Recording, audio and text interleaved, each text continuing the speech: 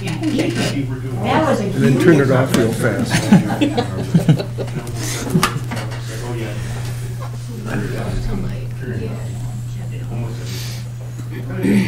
We're not on yet. Oh, there we go. Okay, good evening, everyone. Welcome to our November 16th Littleton Planning Board meeting at 6 o'clock, and I'd like to start with the national anthem. I mean, with the Pledge of Allegiance. Please, no. No national anthem? Pledge allegiance to the flag of the United States of America and to the republic for which it stands, one nation, under God, indivisible, with liberty and justice for all. I don't think I would have sung it, but... Hey, we have 6 o'clock Littleton Hazard Mitigation Plan. We have MAPC here to do a little... Speak up. We have our first order of business is the Littleton's Hazardous Mitigation Plan. Metro MAPC is going to do a presentation for it. Do you want to do it there? So I'd like to introduce Martin Pillsbury and Jennifer Wallach, if I'm saying that right. Yeah. So welcome very much. Thank you very much. So I'm going to lead off with an introduction, and Jennifer will give some of the content of the plan that we're working on. Do I have to ask you to push it, or is there a way I can control it? Would you just go ahead nod. then, please? Thank you. Yeah, so we do have a presentation here. We'll start with the background. Go ahead. So hazard mitigation planning is, the town is engaged in actually updating a plan that we did for the town about 5 or 6 years ago. And this is a process that actually has a 5-year renewal cycle that needs to be updated on every 5 years. Going back to the beginning, these plans are being done across the whole country under a national program that's run by FEMA, the Federal Emergency Management Agency. According to a law that was passed in 2000, the Disaster Mitigation Act, and one of the guidelines in that act is how to set up a local hazard mitigation plan at the town and city or county level across the country. There are also state level hazard mitigation plans, and in fact Massachusetts has just completed, literally 2 weeks ago, its update from their previous 2018 plan or 2023 plan. In terms of municipal plans, we are now working here to help the community develop its newest plan, because it does have to be renewed every 5 years.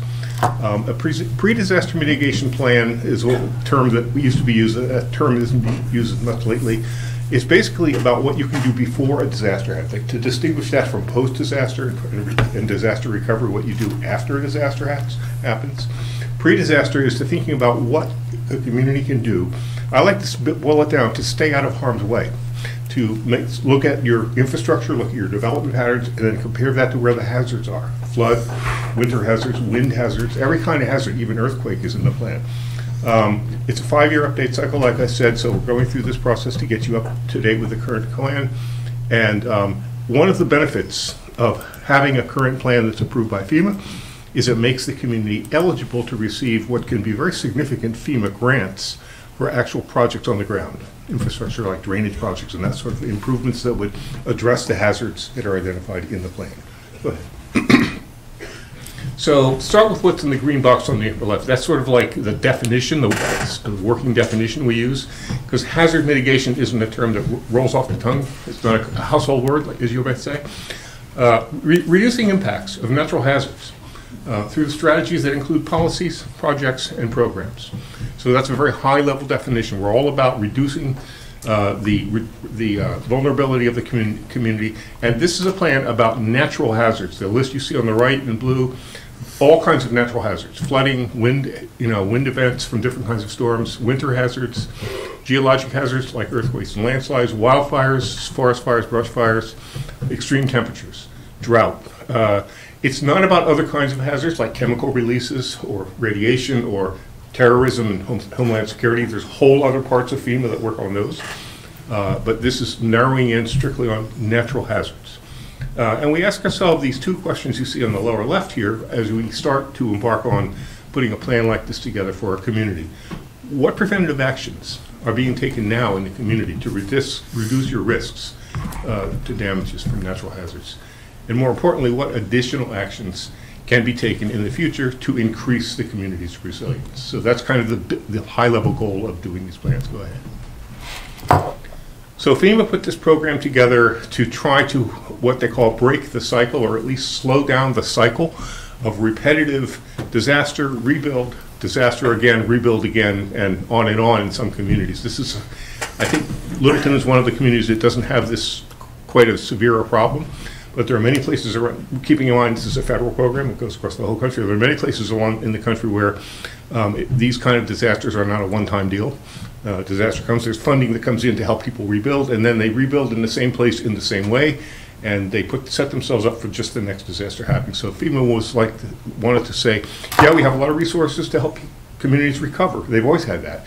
What was new about this program is what can we do before the disaster happens to make the community less vulnerable, so that when the events happen, you can't stop the natural hazard events from happening, but when they happen, there might be less damage to property, loss of life, all of that sort of thing. Go ahead. So hazard mitigation is kind of a blanket umbrella term. It's not one method. We sometimes break it down into these 6 categories of types of actions that can contribute to making the community more resilient. So some of them are structural measures, but some of them are non-structural, like regulatory and policy measures.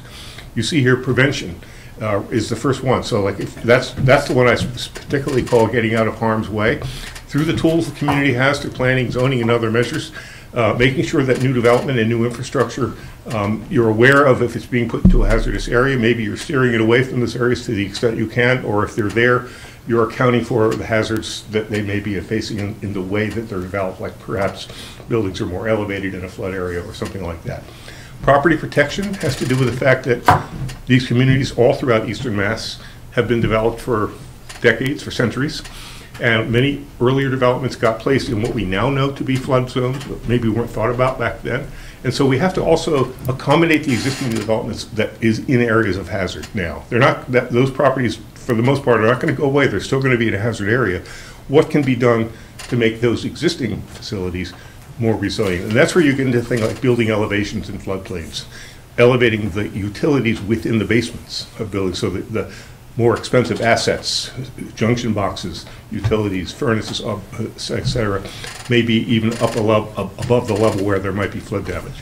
Public education is actually an important part of it because individual homeowners, residents, small businesses all have properties and are subject to some of these hazards, and there's a lot that they can do to be aware of their own risks and vulnerabilities and what resources they can use to make themselves more resilient. Protecting natural resources, so this is the one I call sort of letting Mother Nature do a lot of the work for us. Protecting those wetlands, protecting those floodplains, letting them do the job that they were intended to do to buffer the storms from our developed areas and that sort of thing. Then you get into structural projects, and this is where you have some of the big ticket sort of infrastructure projects that may be drainage upgrades and generators and lots of other things that would be things that you would purchase. This is the category of items, some of which could be eligible for FEMA grants when you have an approved plan. So be thinking about, okay, what kind of, does the community identify, has the community identified some drainage upgrades that would, solve an existing drainage and flooding problem? Some of those can actually be eligible for FEMA grants. It's not easy. I'm not going to say it's an easy reach. Applying for a federal grant is always a little difficult, but the money is there to apply for certain kinds of things. And finally, emergency services protection. And this is thinking about the very facilities that your community relies on to provide protection. Police, fire, public works facilities. We want to, above all, make sure that they themselves are not harmed, so that you don't lose the capacity then to use those facilities to serve the rest of the community. And so making sure that that's a very high priority too. And we have had some communities where, like, the first place that flooded was a police station, the basement of the police station, which had like a lot of communications equipment in it. I think that was North Reading some years ago. So it's a kind of thing where, you want to make sure that you keep the utility and the usefulness of the critical facility of your community that you then rely on to help everyone else in the community. So those are kind of the sort of array of measures that we usually think about as a set of tools under hazard mitigation. The other thing we'll talk about in more recent years, maybe this wasn't as prominent in plans from 5 or 10 or more years ago, but we're now more and more aware that some of these very storm events, floods, wind events that we're talking about, drought, are being influenced by longer-term trends of climate change. So there's a lot of overlap, is essentially the message here, between what we're thinking about for the historic and the current level of threat you have, and where those threats may be in the future actually may be more severe. These kind of storms may be more severe or happen more frequently in the future. So just to be aware of that as we're putting these plans together. Go ahead. So I'm going to turn it over to Jennifer now to talk through with the planning process and the next steps in the community. Lady.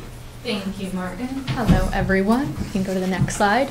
So now I'm going to kind of talk about what we're doing, why we're here, and I'll begin by going through the plan development process. So to start out this project, we did a lot of research on hazard identification and mapping of Littleton. With that, we met with the team that is made up of Littleton staff that are working on this with us. I'll go over who's on that team in a little bit, but that was meeting number 1.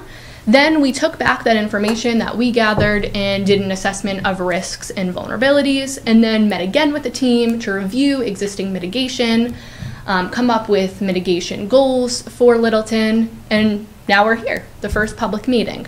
I'll go into a little bit of the asks that I have for you all later on in this presentation, but from here we will go to meetings 3 and 4, where we'll update the mitigation strategies from what we've been able to learn to that point. From there, we will prepare the draft plan, come again to all of you to show you what we've come up with, and then once that is all reviewed, we get approval from MEMA and FEMA, it'll be handed back over to you for town adoption. So as I said, there is a local hazard mitigation team that is working on this. So that is made up of numerous representatives. We have the town administrator, planning folks, fire department, elder and human services, police, conservation, public works, input from light and water. And basically what we're asking for them to do is to participate in those 4 meetings that I mentioned, to help with the goals, to provide any of the data and local information that we need, and then of course to finalize the mitigation actions for the final plan. So now what we've heard from these meetings is what I'll get into. So we know that there is a lot of examples of critical infrastructure and facilities throughout Littleton. So for example, you have the town hall, the fire station, the police station, pretty standard, regardless of the towns that we're working with. For infrastructure, we talked about pump station, town wells, water towers, the Mill Pond Dam, and then community facilities, of course, schools. We heard about some housing, life care center, medical facility. So those were some of those critical locations that we heard about. And then from there, we talked about local hazard areas. So now this is areas that are known to experience flooding or fire or snow. And you can see, I know it's very small, but that map is depicting some of those areas there. So for example, for flooding, King Street was noted, Neshoba Road, Beaver Brook, Great Road, Gilson Road. Snow hazards were identified as well, Nagog Hill Road and Newtown Road. And then there were a few areas for brush fires as well that you'll see listed there: Oak Hill, Morgan Property, Frost and Whitcomb, etc. So in this plan, we talk about a variety of natural hazards: heat, wildfires, earthquakes, drought, extreme precipitation. As you know, these are all becoming a lot more common in our country and even across Massachusetts. So these maps show that and are why we're here. So this is just a list of some severe storms that Littleton has experienced. You see it dates back around 11 years to Hurricane Sandy. We have some severe winter storms. However, as you see, the last one listed here was March 2018. So I think, unfortunately, that means we're probably due, which is a good thing that you are working on this plan now. Yeah, so something else that we discussed in great depth with the team was what existing mitigation measures Littleton already has in place. So we know about the LEPC and then your Comprehensive Emergency Management Plan, your SEMP, that covers some of this. We know for floods, you do, the basin cleaning, drainage maintenance. You also are in the National Flood Insurance Program, of course, and a variety of other different flood mitigation measures in place as well. And then for fire, there's permits for outdoor burning, subdivision plans reviewed by the fire department for fire safety. For other winter hazards, you have DPW who does a lot of work on that front. And then also for wind and winter in general as well, tree trimming, and then the Mass State Building Code kind of works with that as well. So next steps. Yeah, so this is a little bit more on that timeline. So we will meet again with the team in January, taking what we were able to learn from this meeting and the last one. We will then meet again in April, and then we will come back here in May to again present that draft plan and get any public comments on that. And then finalize the plan in May, submitting it to MEMA and FEMA because we need their approval. And then town adoption of the final plan from all of you will hopefully be in August. And then as Martin had noted, once you have this plan in place, you will be eligible for FEMA grants, which is great. So the big reason that we're here today is because we want to hear from all of you. You know better than us what the hazards you're most concerned about are, what hazards have impacted all of you, what mitigation that you think the town should be considering as you all, live or work here every day. So if you don't mind scanning this QR code to take the survey or visiting the website listed there, that would be lovely. We also have this presentation, of course, on the Littleton MA website from the meeting today, so you can also get it there. Or next slide, we'll have an email that you can reach Martin and I at if you have any other things you want to know or if you need that survey as well. So I've got a question for you. Timing for the survey, how long would you like to leave that open? I think we're going to leave that open until like January, go through the holiday, through the end of the year. Okay. Maybe the next time the team meets. Yep. That way we'll have the input. That third team meeting we're expecting to be in January. So let's say roughly mid-January. Yeah, that's great. That gives us time to post this link or this slide on the front page of the website. So that would be helpful. Thank you. Thank you. Board have any questions or comments? Anybody? I would just like to say thank you, and in terms of outreach, being able to get this out to as many folks as possible. I think even represented here, we have a lot of the town, additional town committees, whether it's conservation or LCT. Health. Yeah, exactly. They're all relevant to this plan. Exactly. One way or the other. Yep. The more everyone can do, just pass this on to your own networks. They can just pass an email along. It'll be on the website, but we like to maybe not make it passive, just waiting for people to come find it on the website that reach out to us. Yeah. That'd be great. Can I ask, Maren, have we received any FEMA grants? Or have we applied for any FEMA grants? There was funding available for for some roadway upgrades, some roadway drainage upgrades a number of years ago that was pointed out through this process 5-6 years ago. I don't know the source of the fundings. I always thought it was FEMA grants, but I didn't know for sure. Actually, the plan itself will have, we'll go back and find any previous FEMA grants if there were any. If that project was funded by some other source like highway money, we may not see that, but we have access to records of all the grants. So we'll check for that. This won't have any impact on Route 2 and 495 because I'm just thinking of the drainage and stuff out there. That's federal. It's federal and state, although a plan like this, it's fair game if there are problems with that drainage that the town can't do anything about because it's not town, but it affects the town in some way, it's fair game to put that in the plan. It's a way to maybe have a little bit of a bully pulpit. Hey, MassDOT or whoever it is, there's a problem here with drainage that's actually affecting our town or properties in our town. Occasionally that happens. We have towns in the inner core who are near a lot of the DCR parkways. Those are even more interspaced into the communities there than just a couple of big highways. So it does come up sometimes where the actual problem and the solution would actually have to be state action by a state agency, and it's fair to put it in the plan to note it because it's a great opportunity to make this officially known on what eventually becomes a document that's approved by MEMA and FEMA. And yeah.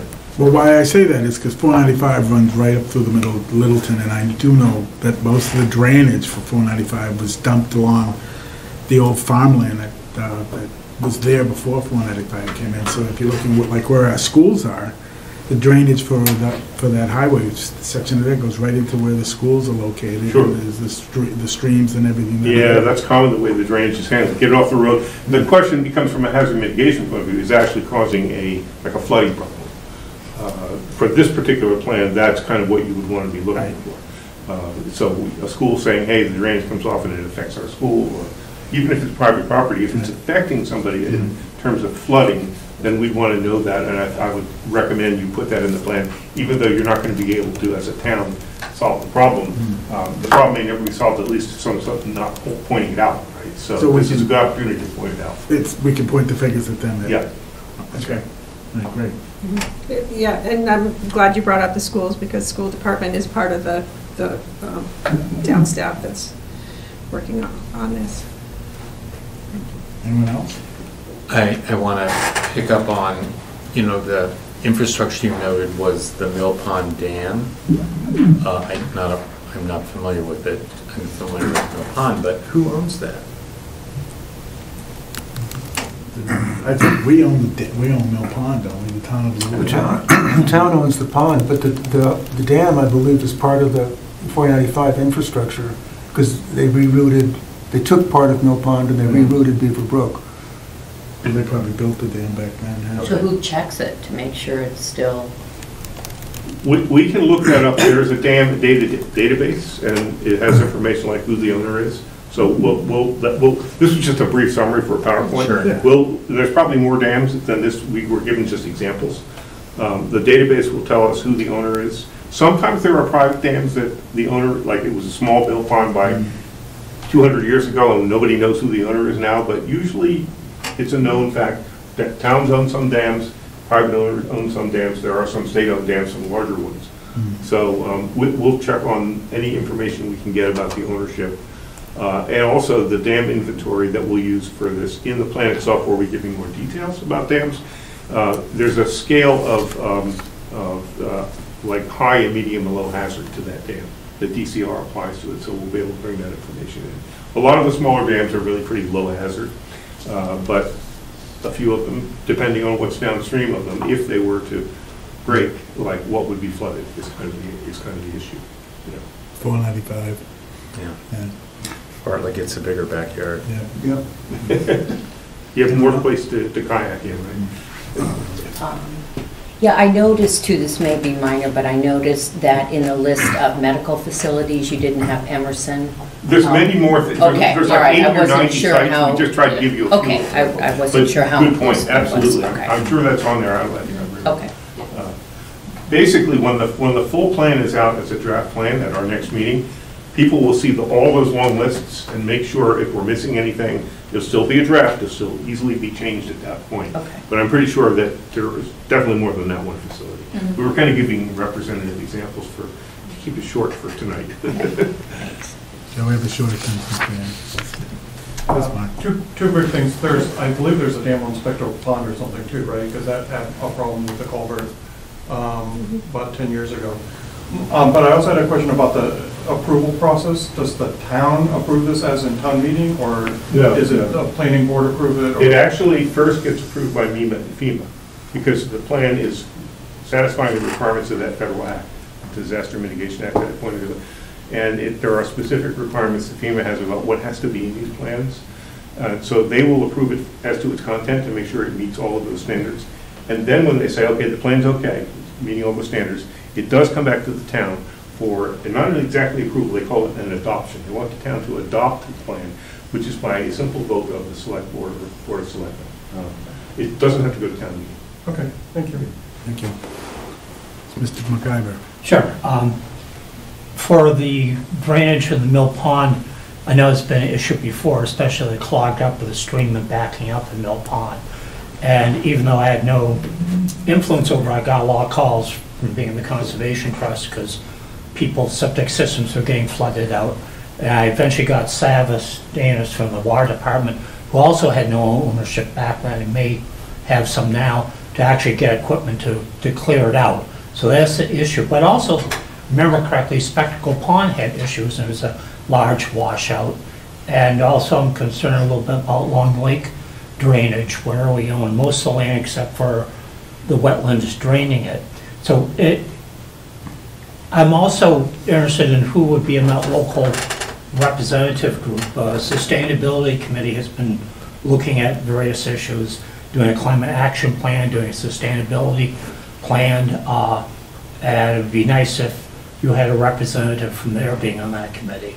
Well aware of a lot of the natural resources and wetlands that should be protected, as well as some land available. And also one of the things we've been pushing for is a sustainability coordinator or director within the planning department. So, you know, there are some concerns we've been trying to do, but we haven't really gotten the traction. This may help. Sure, if you, I'm sure if you want to be part of the working group, I don't think it would be a problem for their next meeting, if you want to coordinate with Maren to sit in on it. Yeah, there's 2 more meetings still. In fact, Yeah. the next 2 are kind of the more critical meetings, because that's where we're actually going to be talking about mitigation recommendations, Okay. Which is the key part of the plan. Mr. Sanders, way in the back. I see your hand. George Sanders, 672 Great Wood. I think we need to put on the plan the Beaver Brook Bridge, Route 119, because when we get heavy rainstorms, it floods. And the state is going to, they have approval to replace that bridge, but we don't know exactly when the state is going to replace it. But up until when they do replace it, I think it needs to be on the list because it floods out over there. Thank you. Good suggestion. Thank you. Thank you. Is that a state-owned, is that Route 119, yeah, it's state. But again, what I said earlier, you can put it on your plan. It may underscore the need for doing something with it. Okay, thank you. Thank you all. Okay. Thank you so much for having us. Thank you. Yes, one quick. So, Name, please, for Maren. sorry, Amy Charlo Lewis, and I'm on Omega Way here in Littleton. And so I guess, just putting the sort of mitigation plan aside, what is the planning board doing to ensure that any developments that are going in, particularly over at the IBM facility, that we're, putting in materials that are going to reduce our impact on climate change, right? Like, we're having all these issues because of climate change, so what is the planning board's role in reducing our future impact and really pushing development and builders to be using, the best materials we can and the best practices that they can, and just like holding them more accountable for like using solar or like really pushing them to like act responsibly. So I will take on part of that. Okay. When you're on site, it's very pleasing to me to be able to point out where the new structures are going. That parking lot over there, that parking lot over there, and that parking lot over there will be no longer the broad spaces of parking. They're going to be new buildings with landscaping surrounding them, with green spaces in. So there's that aspect to it, and then there's also the aspect that housing policy is climate policy. I can't imagine a more severe way of, well, severe is not the right word, but a better way of addressing climate change than to allow housing options that don't require 1 acre of land and a big footprint to colonial house. So we have available apartments, small size units for, or would be available in town, close to the town center, close to Route 495, and attached by shuttle to our commuter rail station.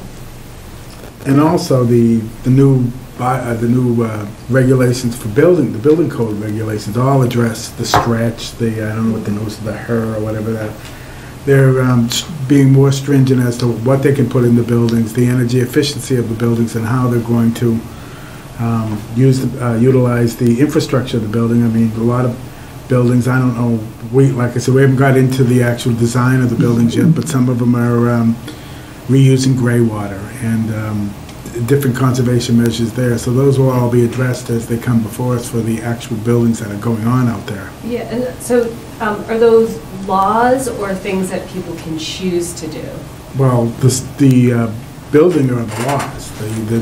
They keep adding to the building, the permitting structure of different things that they have to do to make the buildings more energy efficient. Those are laws. They have to do that. So speaking as an architect, I want to emphasize the codes, and they're continually changing. In January, there will be some communities, we have something called a stretch code, now there's something called a super stretch code. Some communities, I'm doing something in Brookline, and they've outlawed any use of gas. And in this particular project I'm on, I asked the developer, what are you going to do? He says, I have no idea.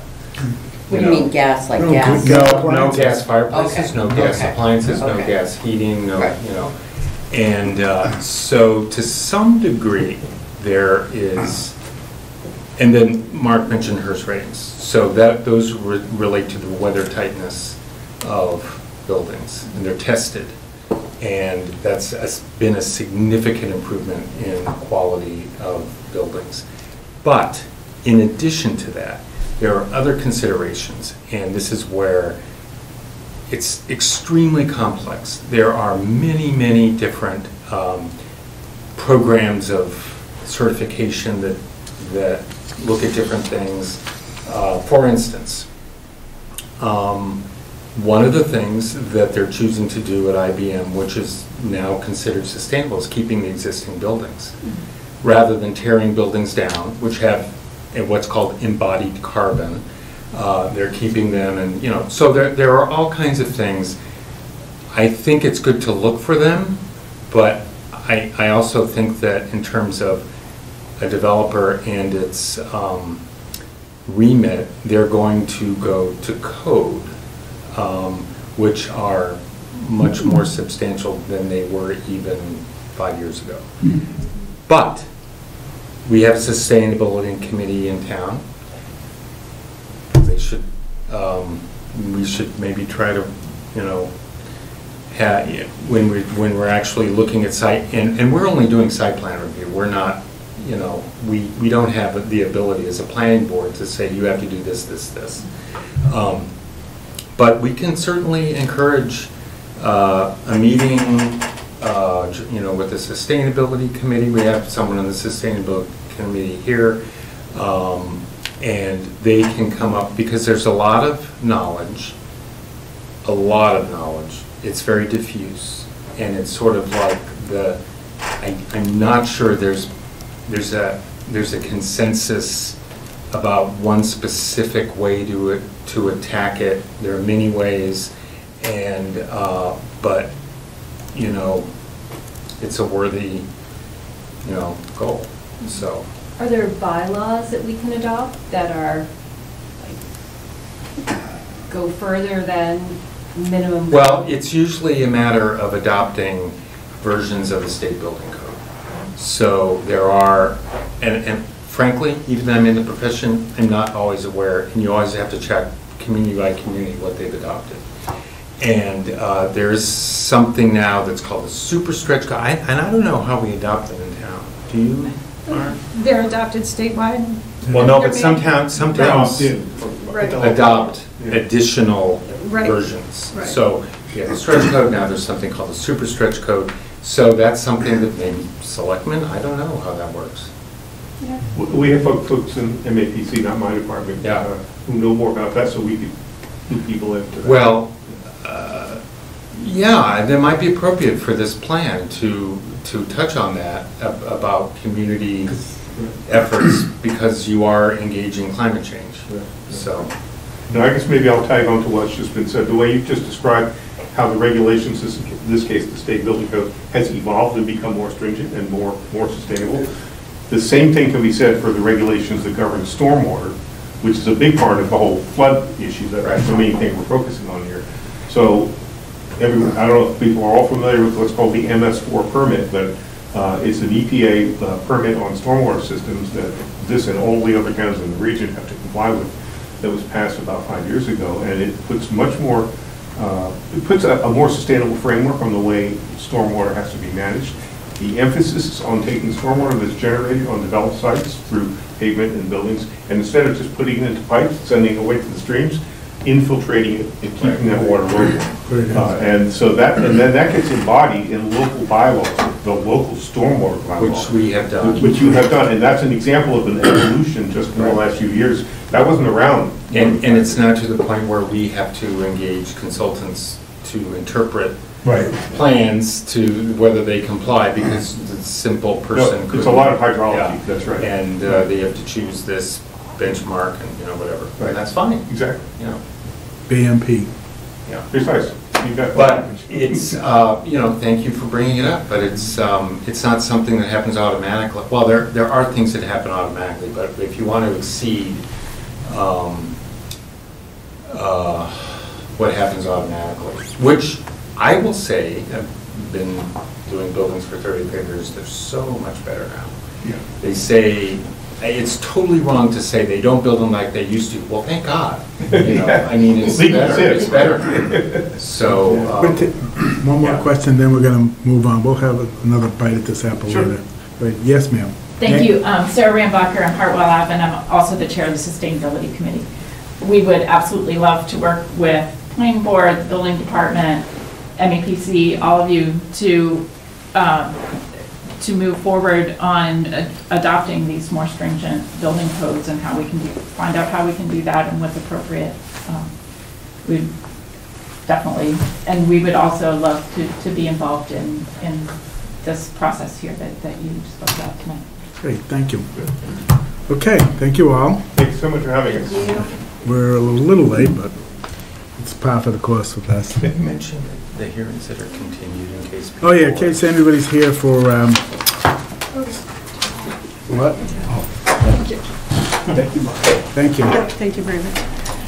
So the ones that we're not going to hear tonight are the Taylor Street, the sanctuary medicals, if anyone's here for a sanctuary, that's going to be continued to a later date. The storage, Newtown Road is continued to a later date, if anyone's here for that one. And I think that's it. Everything else is, we're on for. Okay. What happened to them? What did we? Scared him away already. Oh, is he No, coming in? Ryan's going to bring him in a little parade or something? There you go. Martin needed some office space, so Cooper was letting him into the other area of the building that you need to fob into. Oh, okay. Great. Be back. Cooper will be back shortly. Can we skip introduction and move on to minutes then? Sounds like a plan. Look at that.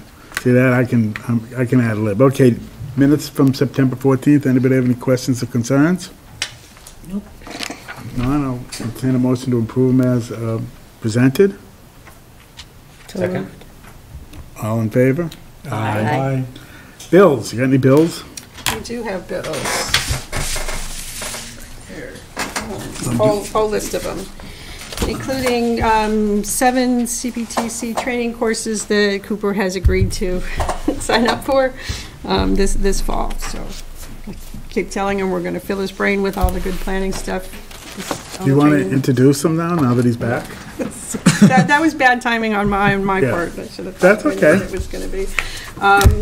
So very pleased to present our Assistant Town Planner, Cooper Matthews. Cooper comes to us from UNH with a degree in planning and a minor in green real estate, if I recall correctly, and a successful internship at Leominster Planning and Development Department. Great. Excited to be here. We've been waiting for an assistant town planner for a long time. Yes, that's great. As you'll learn very quickly, the planning board is overtaxed at this point, and any help we can get would be greatly appreciated. Happy to help. And if you have any questions or concerns, you can reach out to any or all of us, and we'll try to bring you up to speed on as much as what's going on. Obviously, Maureen's a great resource for that. And she's been around the block once or twice, so she can kind of steer you, hopefully, in the right direction. Yeah, hopefully. Anyway, but welcome. Thank you. When did you start? Monday? Monday. Do you live in close by? Plnbrd. Oh, not bad. Not bad. Okay. Cool. Great. I think you'll enjoy Littleton. I hope you'll enjoy Littleton. I think I will too. We have some interesting issues, where we have Route 2 and 495 right in the middle of us. That's either a blessing or a curse, depending on where you look at it. And the train station. And the train station. Either a blessing or a curse. Are you signing, or are you? I have a question. Go ahead. So for Sanctuary, the Green International, so I thought there was no peer review for Sanctuary, so they are still doing the stormwater. Okay. Yeah. Okay, good. And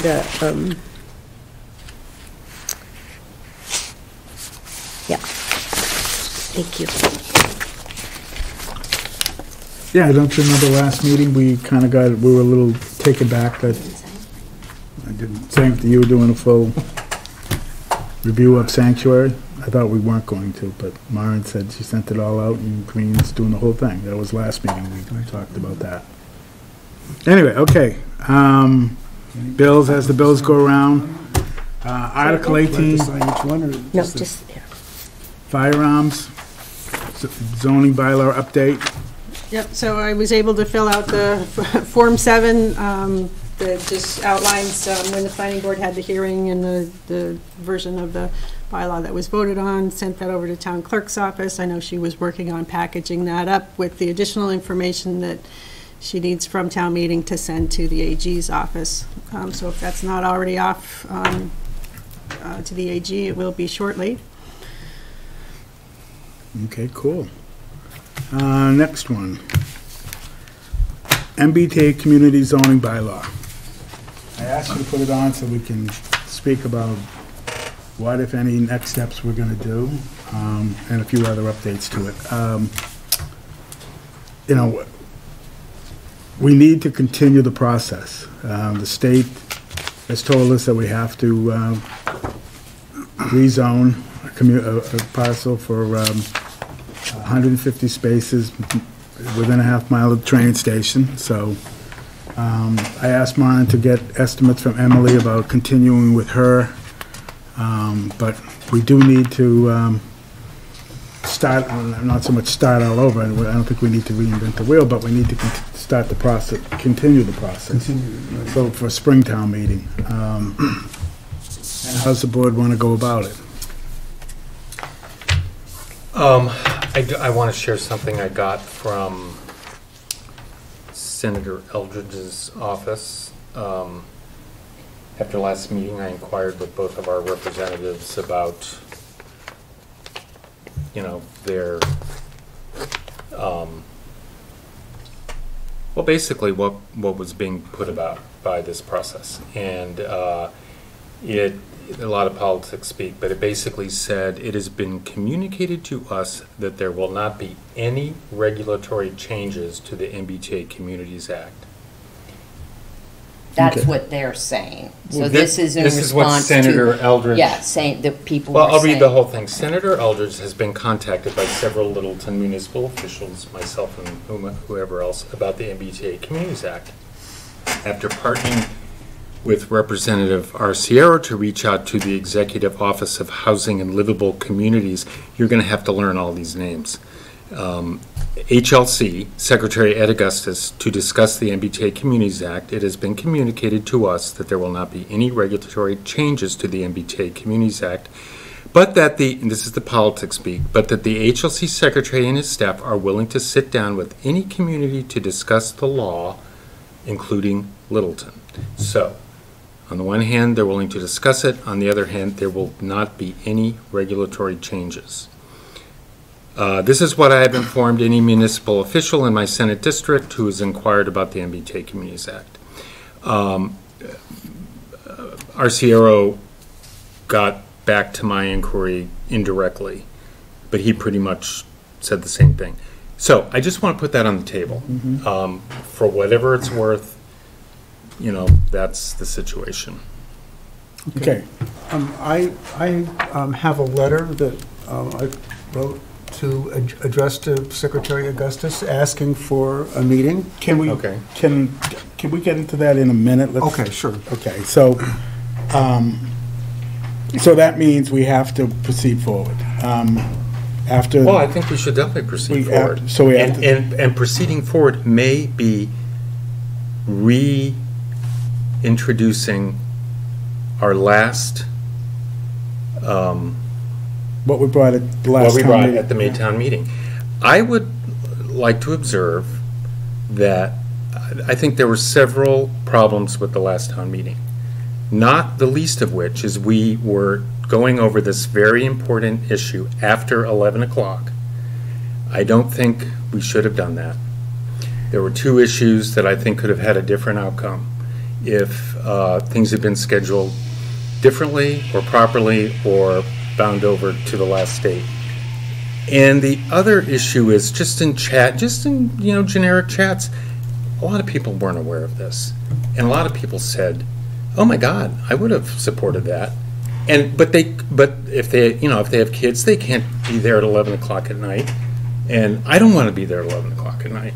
So my feeling is we should definitely consider bringing it forward at the Maytown meeting again, and maybe working a little harder for outreach. Town meetings are tough.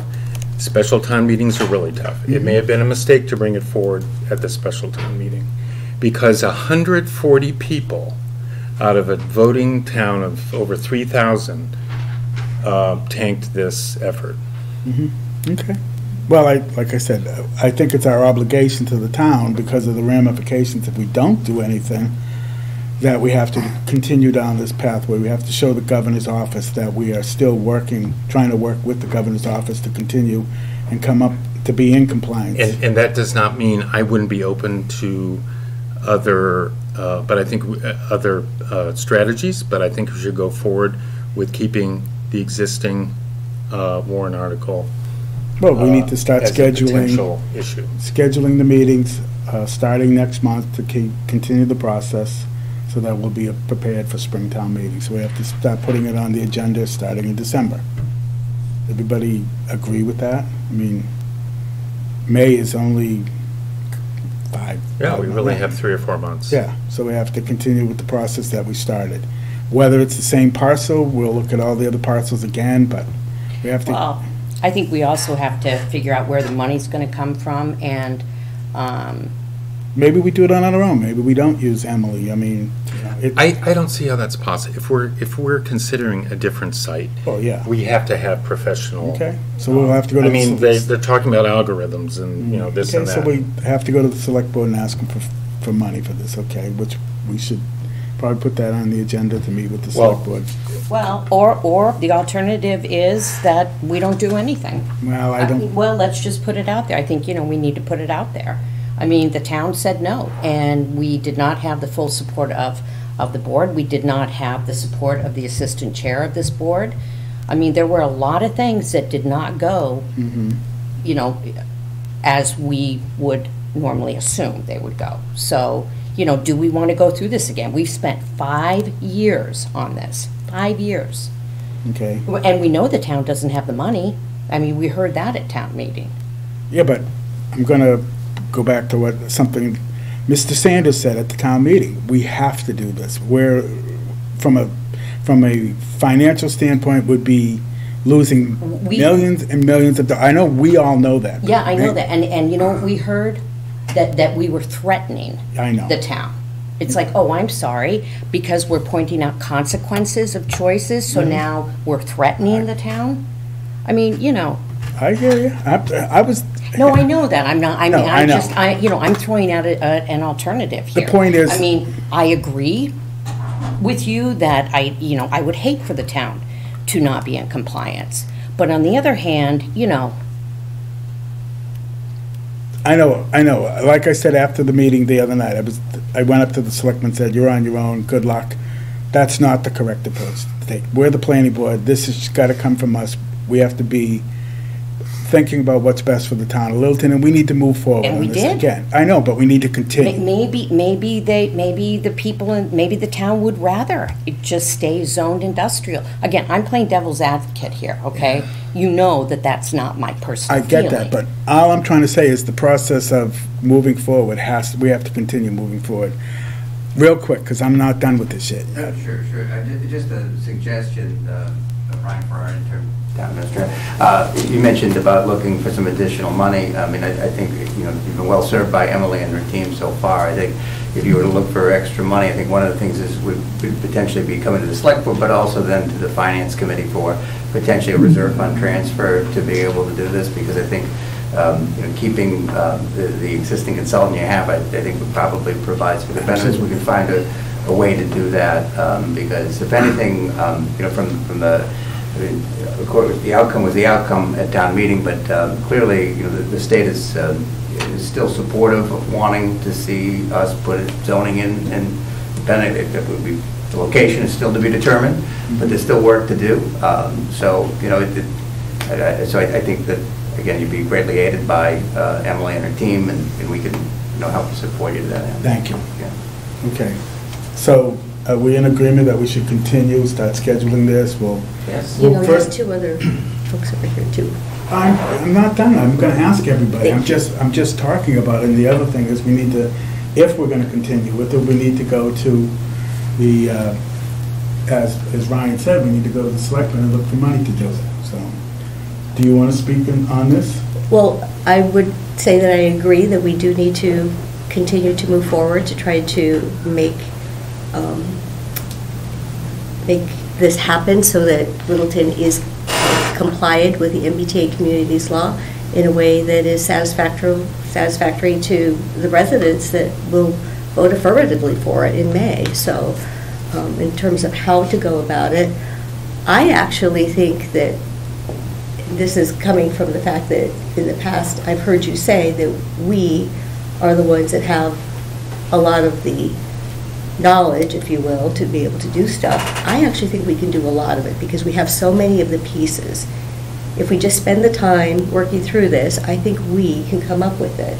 And if we need certain aspects, that's what we hire out for. But to do the whole thing in looking at that number that was recommended, that's a lot of money. Totally agree. So that would be my suggestion, is that we take a look at it maybe at the next meeting to see, well, what needs to be done, what can we do, and what needs to be farmed out, so to speak. Violet? Yeah, I agree that we should continue working on this. I also think that we should explore what we can of alternative ways of going about this. And if Ed Augustus was willing to have a meeting with us, I think we should ask for one. Okay, so before we get into the letter, I know that you've written a letter.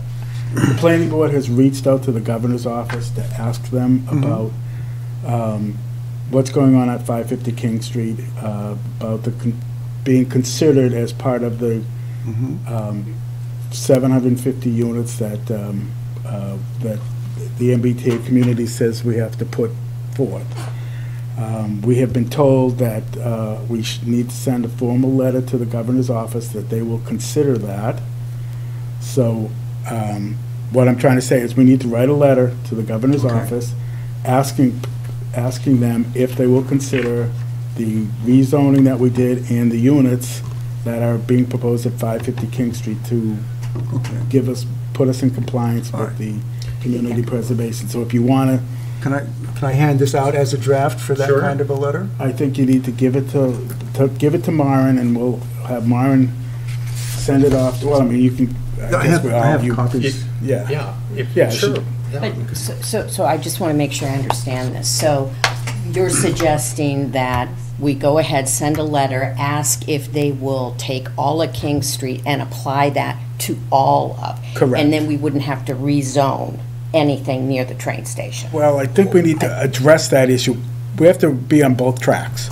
We have to address that issue. We have to. In case they don't. Correct. And we have to show good faith that we're still trying to do it. Thank you. We're going to ask the governor to, Littleton's a unique situation to, we already have asked the governor that, and the governor has agreed, the governor's office has agreed to take a look at a letter that we're going to send them to decide whether or not that is in fact, if it's a viable solution to it, okay? So what I'm saying is we'll take this, we'll have Maren, town council, we'll probably have Ryan involved with it to send a letter of an official response from the planning board to the governor's office, asking them to consider the units that we have. That's all I'm asking for. So, and Bartlett, I'm glad that you're speaking of not just 550 King, but 410 Great Road. Yeah. Because Yeah, I I mean, think that's totally appropriate. Yeah. And it sort of enhances our case. Now, this is a little extraneous, but we still have the issue of a vacant parcel next to our train station, which should not be single-family houses.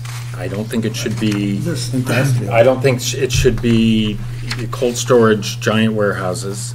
I think it should be multifamily The housing. last paragraph of this suggests an alternative, that if we are granted some kind of a density variance based on King Street and the mill, what would be appropriate would be lower density, townhouse, duplex kind of, roughly 6 units an acre instead of the. Right. Yeah. It's just, it's a suggestion, but that's. Yeah, no, I mean, that would open up that possibility. That we could support, and it's a. Why are you making faces? No, I think it's a good idea, Bartlett. I No. think it's a good letter. I think it's certainly well worth.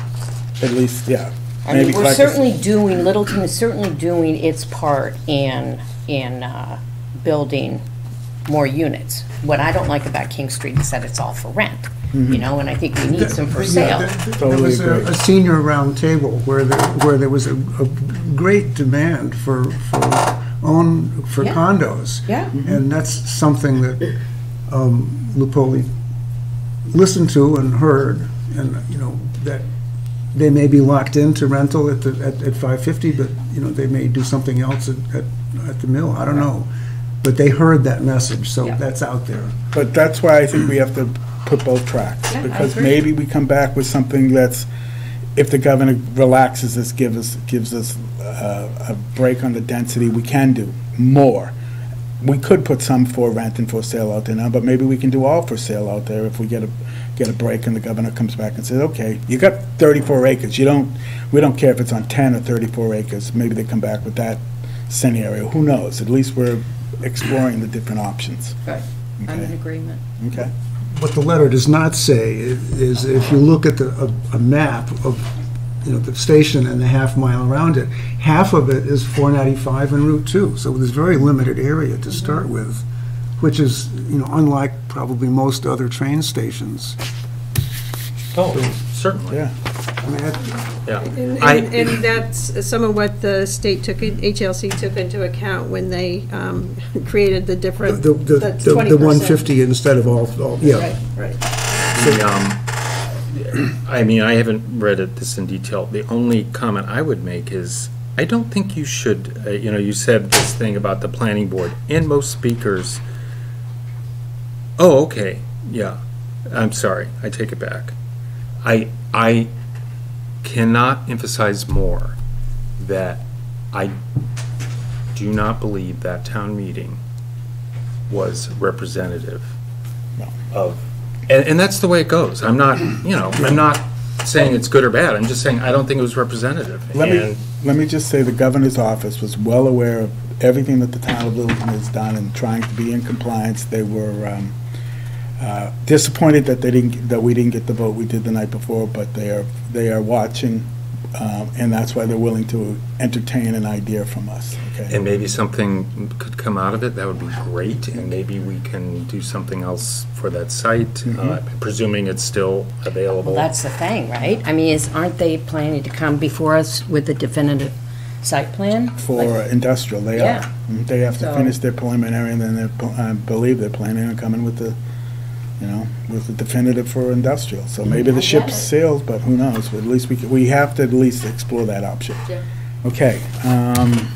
Thank you, Bartlett, for your letter. Thank you, Yeah, Bartlett. thank you, Bartlett. Okay, the Webster parcel. Okay. Okay, Article 20, Webster parcel. The town has now received the Chapter 61A notice process that gives the town right of first refusal. Statutorily, that decision goes to the select board. Just wanted to make the planning board aware that the notice has come in, and that starts the 120-day, I think, process. So the question that I have of it, does the planning board want to weigh in on the proposal that's out there for the Webster parcel, whether it's viable or not? I mean, we're looking at, and I guess I go back to what the chairman of the select board had to say. I don't think if it was 650,000 like CPC, the CPC funds, and we had an estimate for that, I think everybody would have voted to buy it. The fact that it's $1.6 million, we are the planning board. Should we entertain whether it's even a feasible plan, or do we stay away from it? That's what I'm asking the board. My feeling is that we should stay away from it. Yeah, Because first of all, one of the main issues on that site are wetlands, and that's not something that we're judging on. Now, it was conveyed to me that if there is a public benefit, the various crossings that would be required for that driveway would be potentially considered. And what this was a, it wasn't exactly an imaginary proposal, but it was really preliminary.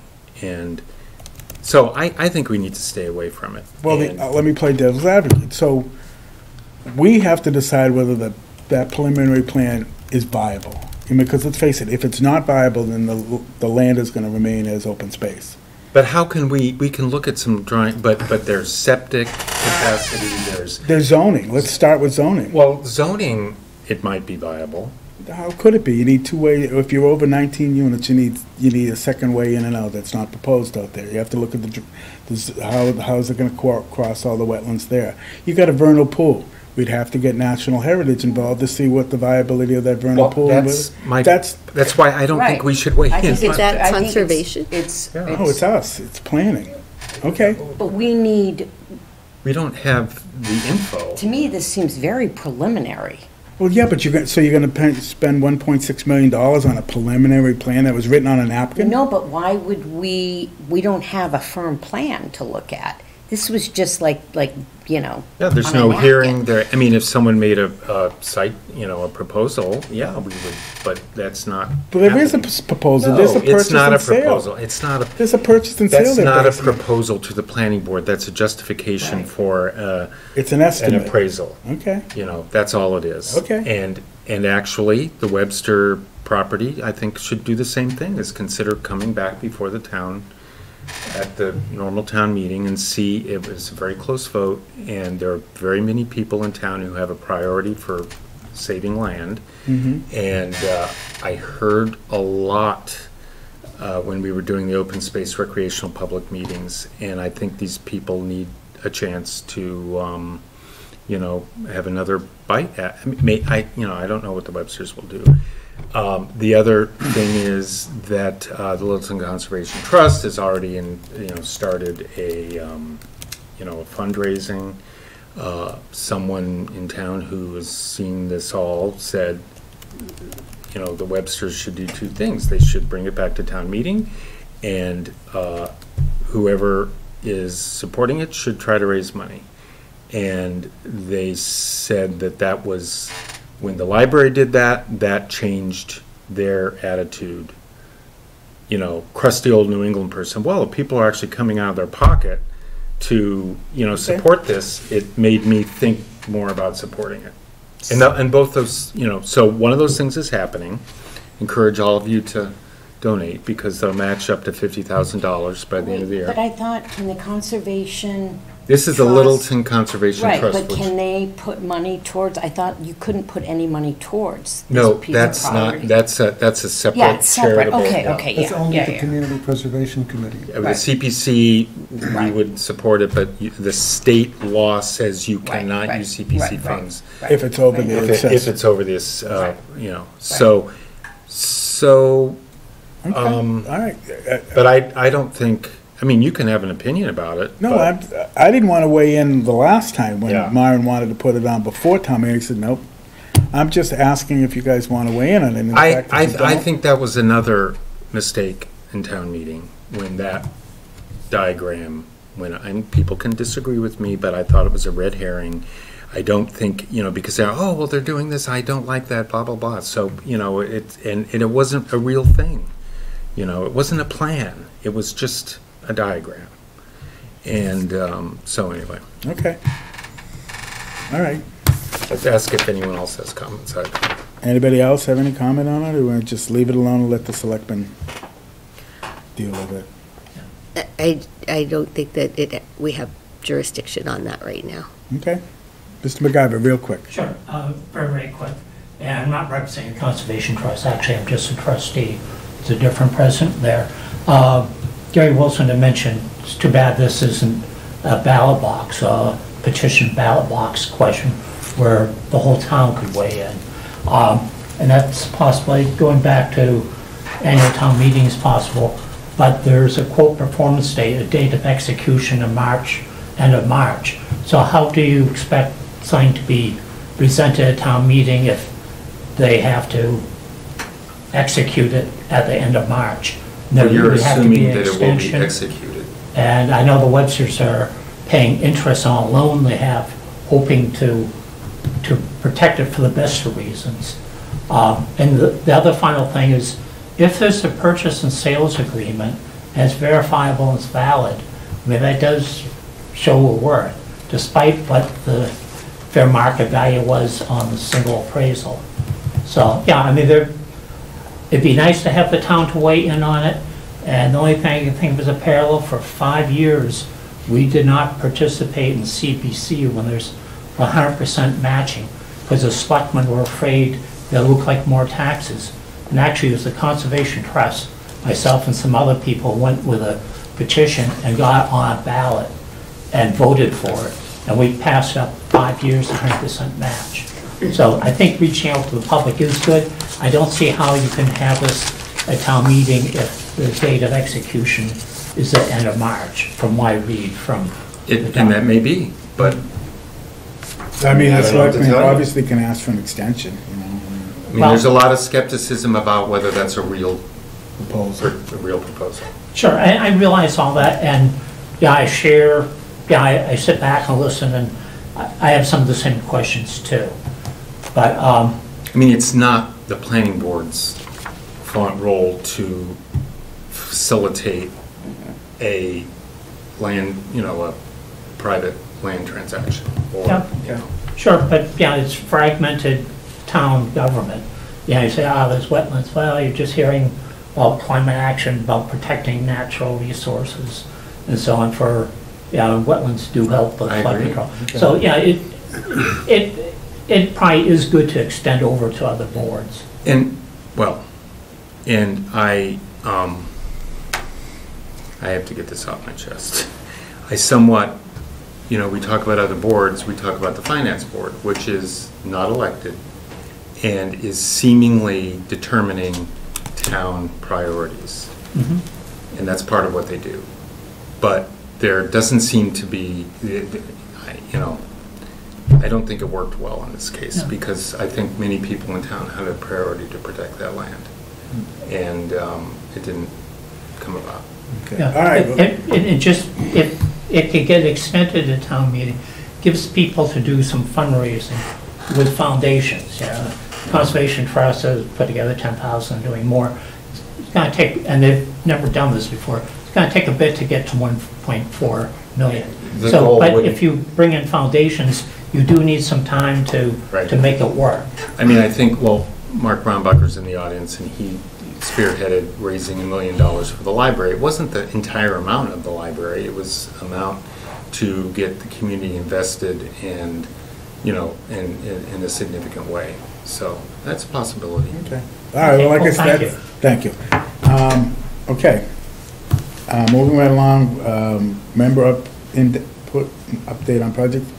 Before we get to that, Ms. Carter, you're here, Sanctuary has continued, I know, just here to find out what date it's continued to, because I know you hadn't set your January meeting schedule yet, so they just asked me to come as a... Oh, you want to sit there and wait? You're going to wait? Okay, we'll do it at the end. Well, okay. no, it's on the agenda at 7 o'clock. Well, No, it was just in case that the attorney put in for a specific date, and in the event that the board wasn't meeting that night, I'm authorized to agree to a later okay, I just want to let you know you're, okay. Yep, sure. And if we do those two things at the end, Which two things? E and F. E and F at the end? Yeah. Sure, all right, yeah, we can do that. We can move along. We'll go to 645 Stormwater Permit Review, Taylor Street and the water main extension. And then actually, I would point out that it is already after 7, so you could technically continue the... Yeah, let's do it. All right, let's do it so we can get Ms. Carter out of here. Okay, Thank we you. have at 7 o'clock, continued public hearing, 234 Taylor Street. We want to put it on till in January. We want to skip December. Okay. Yeah, so the request was for January 4th, which is the first Thursday in January. Then I realized that the board had not discussed your January and February, well, your next year's meeting schedule. On occasion, you'll skip the first Thursday, but I didn't.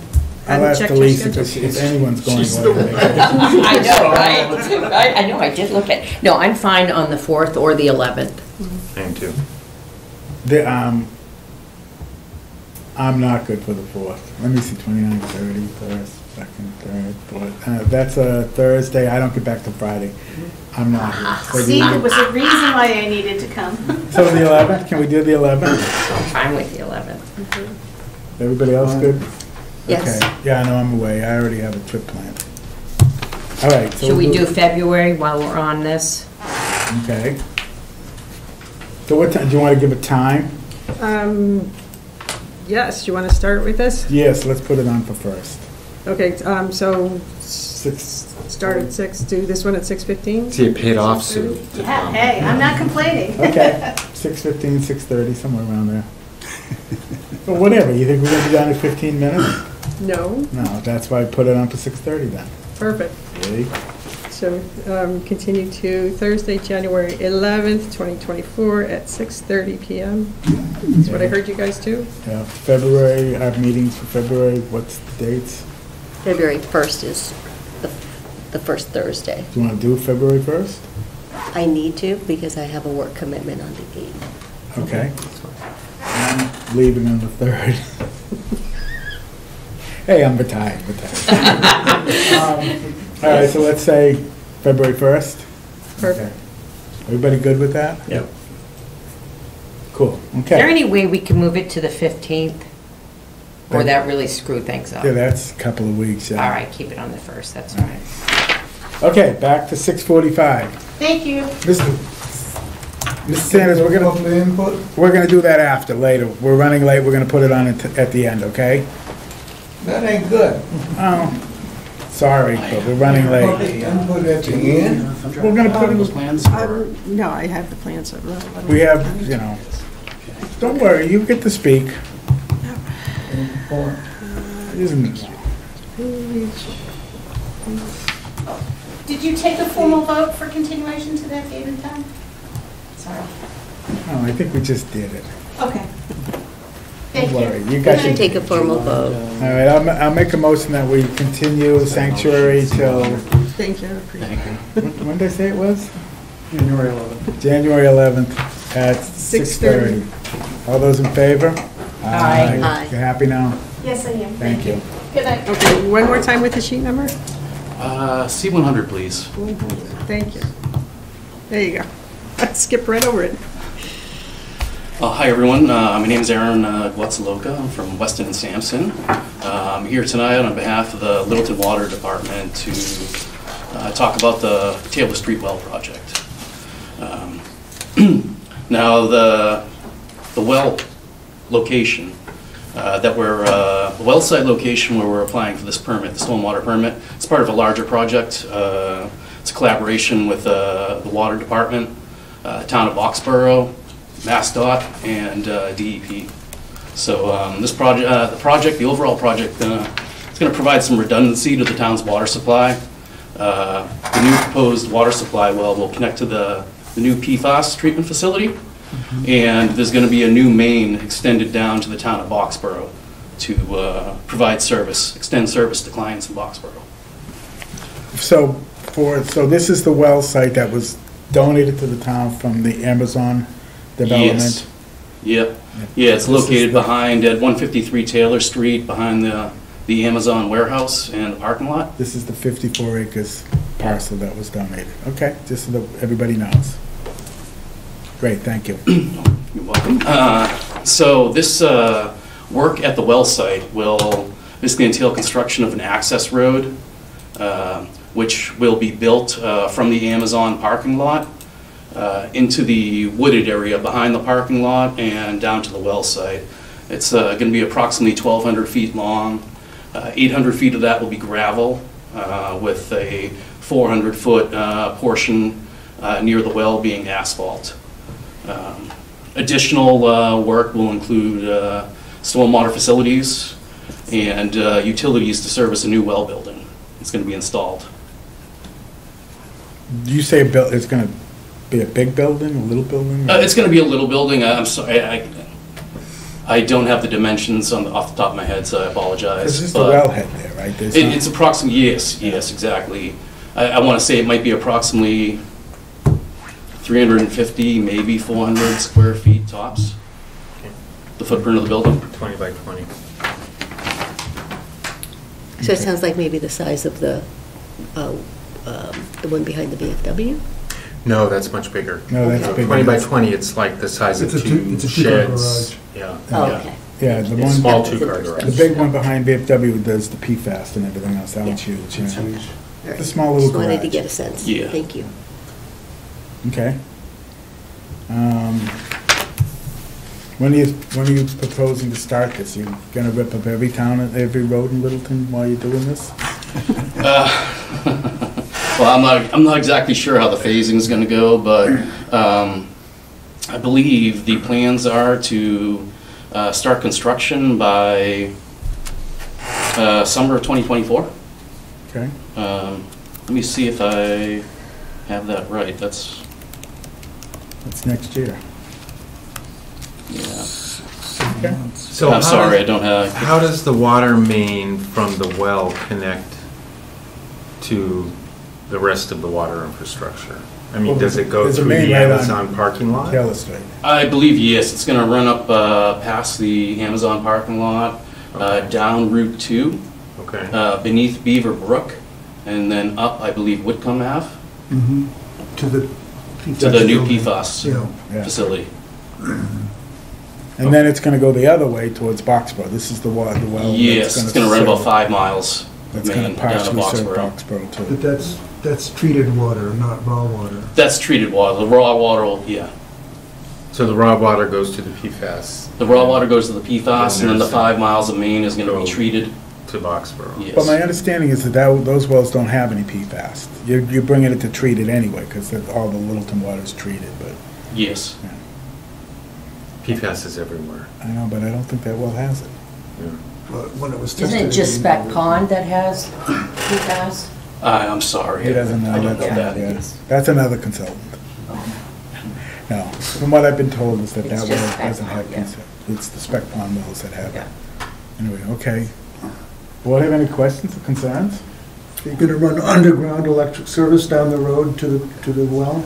Yes, we are. I believe it's going to come from somewhere on the Amazon property where they're going to tie into the electrical Tap into one conduit of their there. circuits? Hmm? Tap into one of their circuits? Yeah, and run it down. I don't think so. Yeah, not quite, but the electrical infrastructure that's there. Well, the Yeah. way they have it now is you have to take a bit of the guardrail out to get out to this thing. Yeah. Yeah, so it's not going to be readily accessible, so I'm assuming it's going to be some sort of underground there. It's still open space. That hasn't changed. Yes. Yeah. So it's just the infrastructure of putting in the pipes to get it to the treatment plant. Who's going to be the contractor on this one? It hasn't gone out to bid yet. It's still under review by DEP right now. Okay. And so we haven't made it through permitting yet. Okay, thank you. Okay. Any other questions or concerns? No, I don't think so. No? I mean, it's a small building, you'll have a place for a truck to turn around and go back out. Yeah, we're going Not to need to much provide more. access for a drilling rig to be able to get down Yeah. there. So yeah, we'll have a hammerhead turnout. Okay. Yeah, it's all been designed out and taken into consideration. Actually, they've worked out a deal with, I believe, Amazon right now so that they can get out there. They did the testing out there and everything else. I'm assuming that that's probably going to stay in place for Yeah. that. Okay, They're minimizing the footprint out there because it's... that's what I'm asking. Make it small. Oh, absolutely. Yeah. Okay, thanks. Yeah, there was some discussion at the beginning of a little while ago in the design process, whether or not they would need the stormwater permit from the planning board, and it triggered it by not too much, but and that's why they're in front of you for this.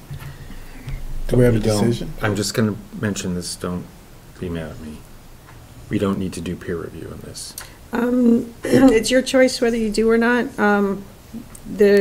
We have an estimate from Green for a stormwater peer review. I wanted to get the estimate and find out what it was. It's 3,400, somewhere in there. But if the stormwater system here, for whatever reason, were to fail, what are the consequences? The water's not going towards any buildings or structures. It's Going into Beaver Brook. And so I was having a tough time struggling whether or not I should recommend that you go with the peer review or not. We have the estimate. Conservation Commission has started to look at this. They look at it next on December 5th at that meeting.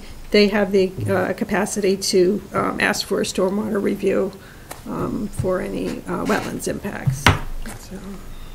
I'm thinking about it from the perspective that for the other projects that have come through, if it's required to have a stormwater review, then we've had a peer review on it. So I brought it up. But it was acknowledged that it's just barely meeting that. Well, I don't know. I don't really have an opinion. Right. And what the design review does, the process is it goes through this engineer's design. This engineer reviews this engineer's design to determine if they think it's adequate and ask for changes. In this case, you've got the water department overseeing this engineer's design of it. Does the town, in this case, have enough at risk that you think it's worth asking for, $4,000 to be added to this project cost to go through that, for the planning board to go through that review? And Maybe we could use that money for the MBTA. Yeah. it's the project that.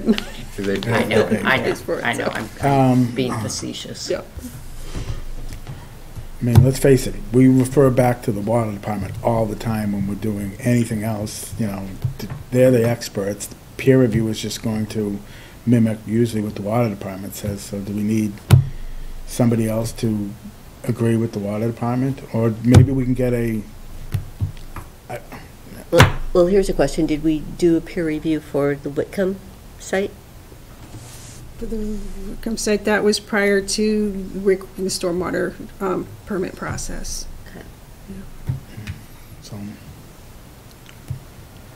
I don't care one way or the other. I mean, I trust the water department. I think the water department is going to do what's in the best interest of the town of Littleton. Do we want to have one more agency to oversee it? I don't think they're overseeing it, they're just looking over the shoulder.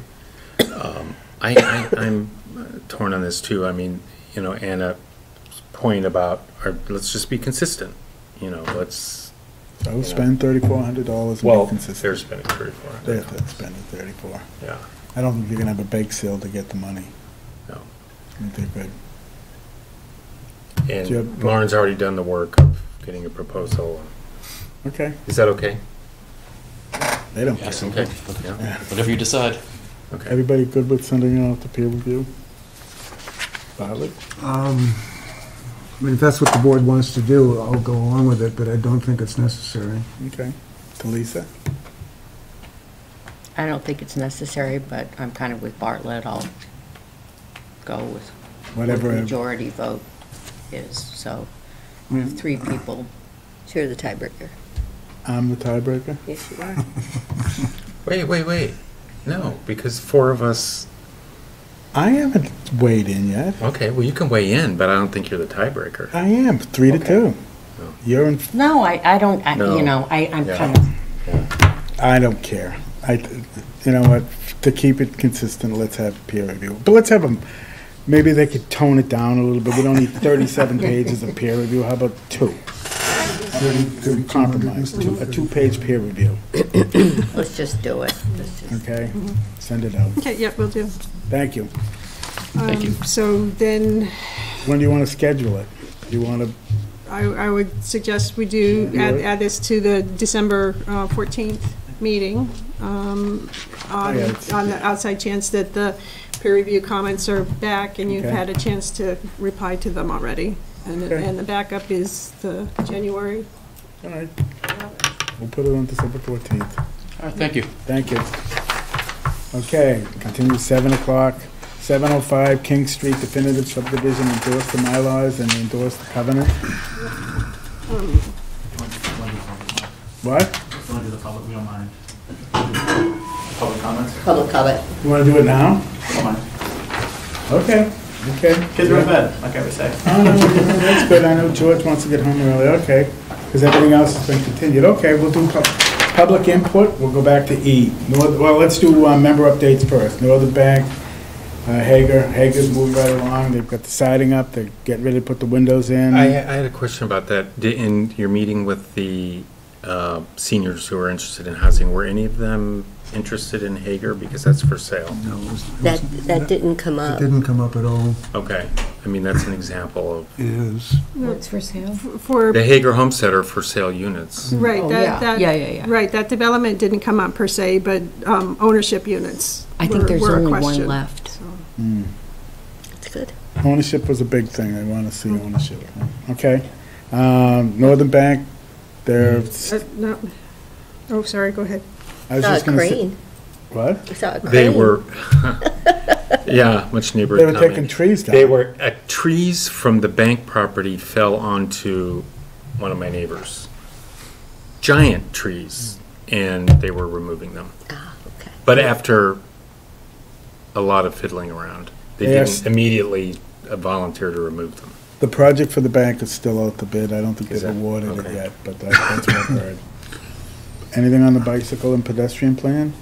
Yep, one small thing on here, your homestead, they're going through the financial analysis for the sale of the 2 lottery units, the 60% and the 80% AMI. They're really struggling with the low price points because the price points are based on the current mortgage rates. So they may be in the position of having to wait till next spring's Hopefully the rates. update in the HUD numbers Okay. comes through. And then bicycle and pedestrian plan, planning board adopted already, and just earlier this week, BPAC approved it as well. I let MAPC know and let the select board know that that's been A comment about the Transportation Advisory Committee. One of the things that came up about the train station site is that we had always, a lot of people had talked about developing a bike pedestrian path along the back. And, you know, I guess my attitude is, let's just, as the planning board, keep it in mind, whatever proposal we get, you know, let's keep that door open. You made me forget something else. Getting back to the MBTA communities, discussion with the governor's office, one of the criteria to be considered for that is that there's going to be a dedicated shuttle service from 550 King Street to the train station. That's one of the reasons they're going to consider the units there, so that has to be part of it. So we have to probably, in Bartlett's letter, make sure we put that in there. But we don't have that now. It's going to have to be. As part of the conditions that they would consider it. Well, I know, but who pays for that? The Poli companies. Yeah, it says here it's committed to provide. Okay. Yep. So they'll... Because the MART grant is not necessarily for fixed route. This would be a fixed schedule from there. In order for it to be even considered, one of the conditions they told us was that it has to be. I would love that, because then I could literally get from New York, Manhattan to my house without public transportation. Okay. Anyone else? Otherwise, I'll open Mr. Yes, please. Okay. Thank you. So Mara and I had a conversation with a resident, Justin McCarthy, in reference to the inclusionary bylaw for A&Rs, which is one for 6+ lots. And so it was an interesting conversation, very helpful, I think, to be able to see both sides of what's needed from an affordability standpoint, what's needed from a development and banking standpoint. And he did ask, if the planning board at some point in the future would be open to considering a zoning change to allow for more density on those smaller lots instead of, just single-family homes. And the purpose in that is, and correct me if I'm wrong, Maren, is that if there's 6 homes that are going to be built and one of them has to be affordable, that's a big chunk for them as a developer. But if there's more density allowed on a smaller lot, then perhaps it makes it more palatable. Is that correct? Yeah, that was my understanding of his ask. One method to do that is consider updating the open space development bylaw. Right now, you're allowed still single-family homes, but on smaller lots while you're setting aside other parcels. Justin was asking to consider different housing typologies, for each for the cluster development. Have townhouse units, for example, and it's something other than single families. Yeah. So that was the. But our subdivision rules and regulations call for single family on one acre lot, right. so we'd have to change. Right. It would Well, be and it also significant zoning. is update related do to that. septic. Oh, You know. Yeah. Again, just sharing the information that meeting was held, not advocating for anything, just sharing it out. Then the Senior Housing Roundtable was on Tuesday. Thank you very much to Ritza Crossan from CHAPA, who was there, and to Rick Freiberg, who was there on behalf of Lupoli Companies. I think we had a lot of really good feedback from folks. The 2 top things that came up were that folks wanted condominiums and then also continuum of care opportunities for the independent living, assisted living, and then nursing. Yeah. Age in place. Age in place, yes, exactly. So something else for us to know that there's a desire for that. And then the last update I have is the Affordable Housing Trust met on Tuesday evening, where we reviewed members' strategies because we're working on an action plan. It's a 5-year action plan, and those are all going to be getting drafted up, and then we'll hopefully finalize that plan in December, and based off those particular plans for the next 5 years, incorporate use of the dollars that are currently there, so that next time we get asked by FinCom, CPC, et cetera, we should be able to answer what the money is going to be used for. So that's my updates. Okay, thank you. Thank you. Okay, public input. Mr. Sanders.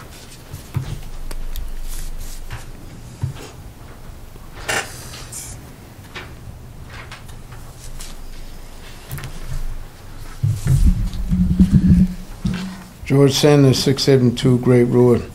Mr. Chairman, I want to speak on the MBTA community zoning bylaw.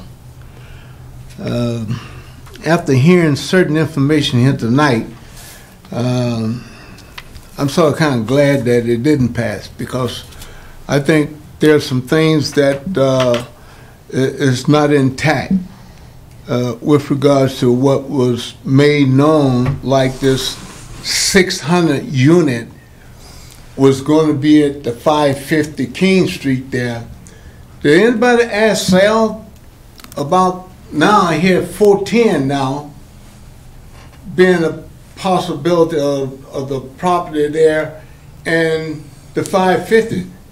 Do you have anything from Sal saying that he's willing to accept and let the town utilize this in accordance with the MBTA, saying 600 units over there and 150 at the track? Yes. Where's the documentation that you have on that? It's a zoning issue. It's not, I mean, we've already zoned it. It's already zoned.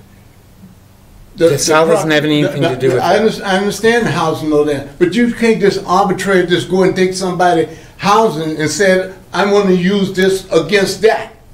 Well, we went to the special. I'll answer it. Okay. We went to the state with the support of Mr. Lapoli and asked the question, and the governor said that they would entertain the answer. Okay, so Mr. Lapoli is well aware, and Mr. Freiberg is here, can speak to it as well, that we're going to try to add the 150 units, the count of the 150 units, from the 700 and something units that we have already approved there. Okay, that's what we're talking about.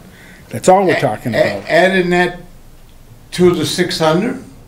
600 is already Mr. Lapoli's property, already. I know, but his. You're talking about transferring the 150 from over there to over there. Over there. So all 750 units would be done through at the Lapoli's at the 550 King Street. Well, the other thing that I had concern. I'm not saying, by the way, I'm not saying that they're just willing to entertain that idea.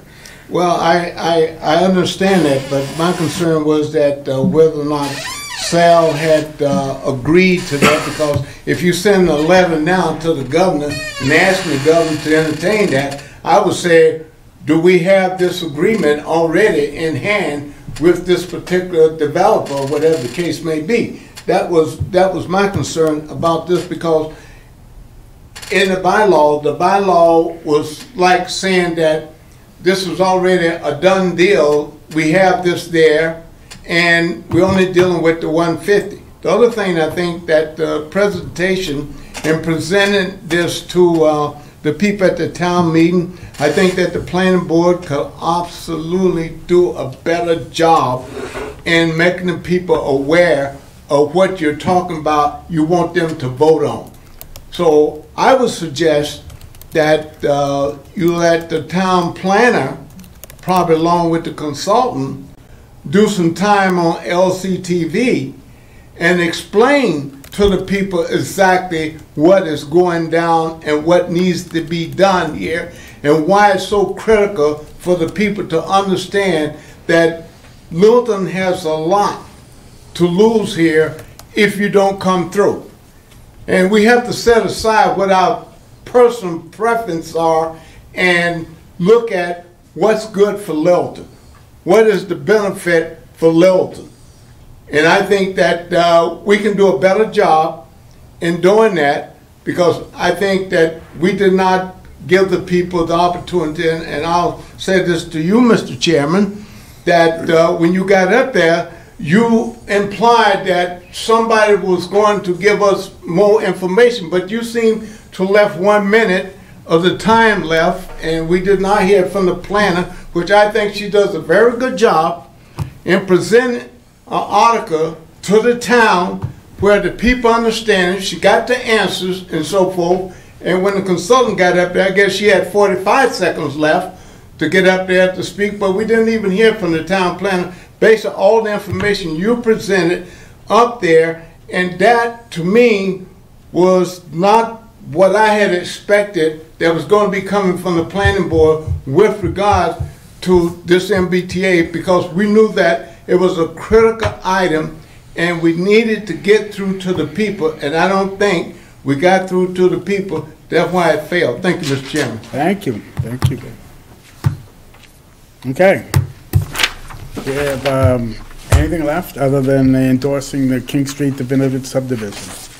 Yeah, technically you have the continuation request for the 715 to 550 Newtown Road. Yep.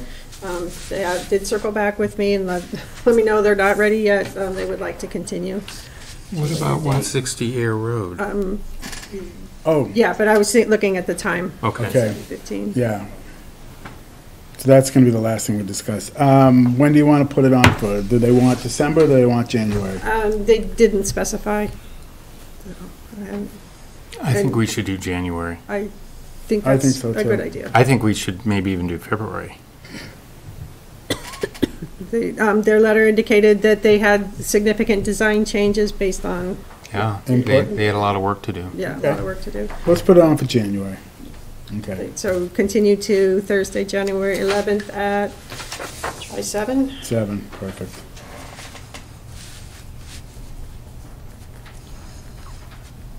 So I would move that we continue 550 Newtown Road to January 11th at 7 p.m. Second. All those in favor? Aye. Okay. Do you want to do the 710 and do the 705 after, since it's endorsements, basically housekeeping stuff? Let's discuss. Maybe they want to leave. That's why I wanted. Oh, yeah. Yeah. Okay. I didn't know where to be. Yeah, right. Your wife and kids Okay. don't No. care. All right. Let's do. All right. We'll do the. Go ahead.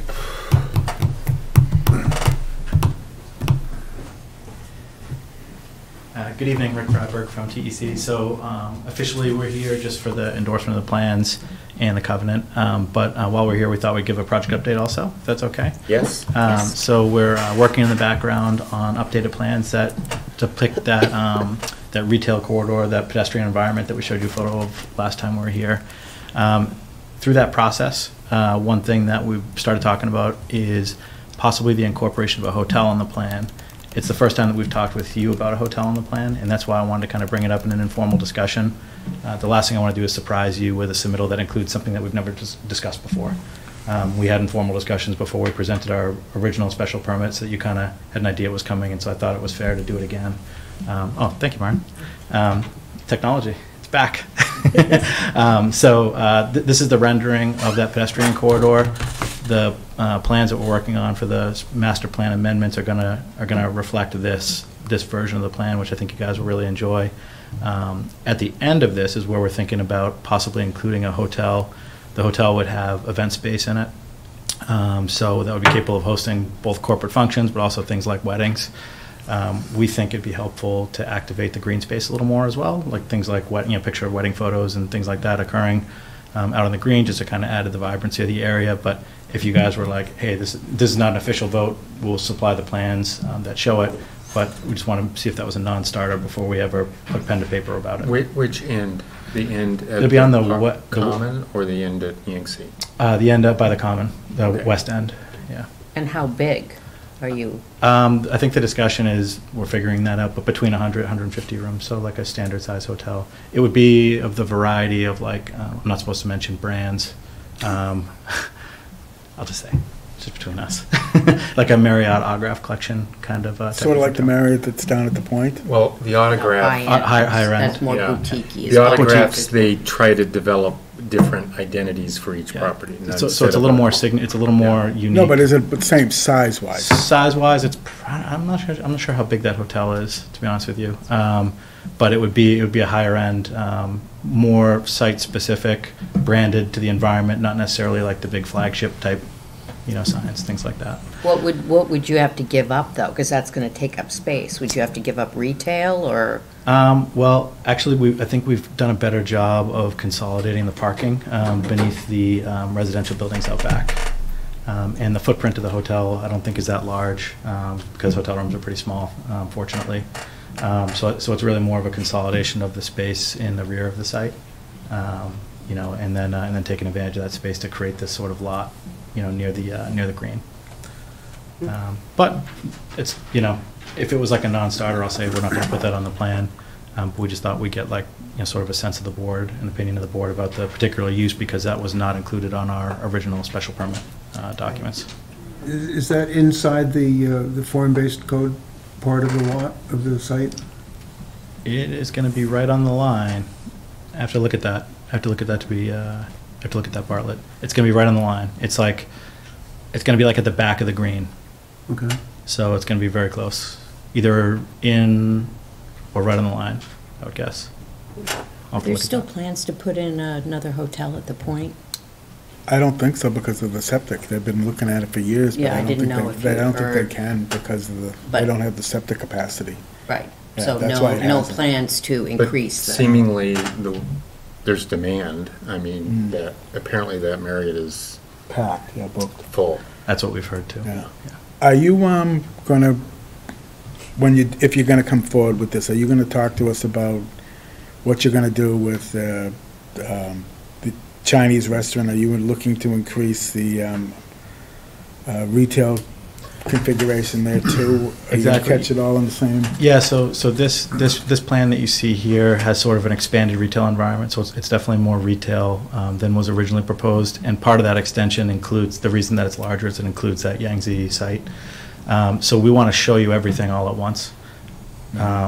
Procedurally, though, it'll be two separate applications. We're going to do a form-based code application for that site because it's not actually in the King Street Common Zoning District. That was one of the articles that failed, I think, in January, to include that into the zoning district. So it'll be procedurally two different applications, but we want to show you everything, how it all kind of fits together, if that makes sense. Are you planning on bringing back the buffet? That's above my pay grade. I would just comment on the hotel. If you can present something where that it enhances the common, that it's a signature of the common. I mean, I'm thinking like the Woodstock Inn in Woodstock, where you just have that iconic. It's look over iconic, the it's big like a lawn. landmark. Yeah. Yeah. Then, yeah, I think we'd be interested. But if it's just a generic Marriott We're not interested in that either. Yeah. No, we're not interested. I was told, I don't want to disparage another brand either, but I was told by Sal I could use words of what it's not. Okay. It's not that. I won't say the list of hotel chains that he said I could say, but I won't. It's not that. It'll be unique to Littleton. So, just another aside is, would you own the building and hire an operator, or are you selling the parcel to? I don't know. Okay. Yeah, I'm not sure about that. I know that there was interest, but I don't know if it's in the form of like a ground lease. Yeah. Or if it's in the form of like, turn the property over to a hotel company and then they operate it and own the property themselves. I'm not sure about that. Okay, I guess I'm trying to get at how much control would you have over, anyway, it's interesting. Yeah. See what you can come up with, in my view, yeah. Yeah, I'm in agreement if it was a boutique. If it's done well. Yeah, a boutique experience. It's a I think premier. that'd be nice. Yeah, it's going to be a high visibility location, so I think it needs to be that way. Or else, like, we risk the site sort of dying with a bad product out front. That's just a bad idea. Bad for us, bad for everybody. I think we all want to see more retail, so I don't think that's an issue. I mean, Or restaurants, Yeah, cafes. restaurants. Well, yeah. That's what I mean. Retail is like, it's our catch-all word for not residential, open to Right. the pub. So what you see, like on here, for example, this would be cafes, restaurants, shops. There might be like a small fitness center, things like that, like doctor's offices, chiropractor, that kind of stuff. That would be in that sort of first floor walkable Services for the seniors. services. We'll be looking for all kinds of tenants, I'm sure. They love buffets. Yeah. Just no realtors. Come on. Yeah. No banks. Took the Yeah. kids God, we there. have enough banks. So, one of the other things that, or one of the other places, have you taken a look at the Groton Inn? No. So, because of Indian Hill Music Center moving into Groton, that's now a very fine music center. And the Groton Inn is an old-time antique hotel that I guess burned down, like maybe, I don't know, 10, 15 years ago. And they rebuilt it. Well, they didn't rebuild. I mean, it's sort of a facsimile, but Right. whatever. Yeah, I wasn't here, so I don't You know. definitely should see that. Yeah, because take a look at they're it. doing a good business. They built on the site. They built this hotel, maybe 50 rooms, I don't know. And then they have a freestanding restaurant that's quite nice, has a gorgeous view. But Anna mentions you should also see the Groton Music Center, $138 million. And they're bringing national acts, and it's an education center, but they have the ability to bring in a lot of entertainment, and they have several. Those people who are going to the music center are spending big money on those tickets. Yeah. And if the Groton Inn is full, then where are they going to go? Right. So I actually Maybe see. grab a bite to eat while they're here for the show, Exactly. right? Well, and that's apparently one of the things about the Marriott is it's getting the business, there's several boarding schools in that area that have a lot of parents coming in and out, and that's one of the big, filler-ups of, anyway. So, you're onto something. Okay. But I would execution. definitely go out there and take a look. I personally, it's okay, but it doesn't look like the Marriott. Yeah. Right, yeah. I was just commenting that that's a good point. It's another one to take a look at. Yeah, we'll do. While you're sitting on the hot seat, can I go back to the questions Mr. Sanders brought up? In the discussion with the governor's office, we did reach out to the Lapoli company, and Mr. Lapoli graciously asked that you be involved in it. That you've done a great job writing the stuff that you've done for us before with bylaws and everything else, that you would at least take a quick look at Bartlett's letter and make sure that we're all on the same page, the Lapoli company, the planning board. Yeah, we want to help, and more than just wanting to help, I think we have some self-interest in helping, because Littleton losing access to grant funding probably affects us in the future too. Yeah, it's a so big deal. we have a want and need to help with the situation. So whatever we can do. Yeah. Okay. And like I said, one of the things was the dedicated, I think you talked about it anyway, but it's going to have a dedicated service to the train station. That's right. Yeah, we considered. That's right. We've always talked about a transportation center on site that will be formalized with our development plan, and the shuttle that will go from here to the train station and probably other stops as well. I would imagine. Mm-hmm. Yep. Even if that's all it did, that would be great. Yep. Okay. Board have any other questions? No. I have one outside question, but Bartlett, did you have anything else? No. So it might make me drive the thing, but we'll figure it out.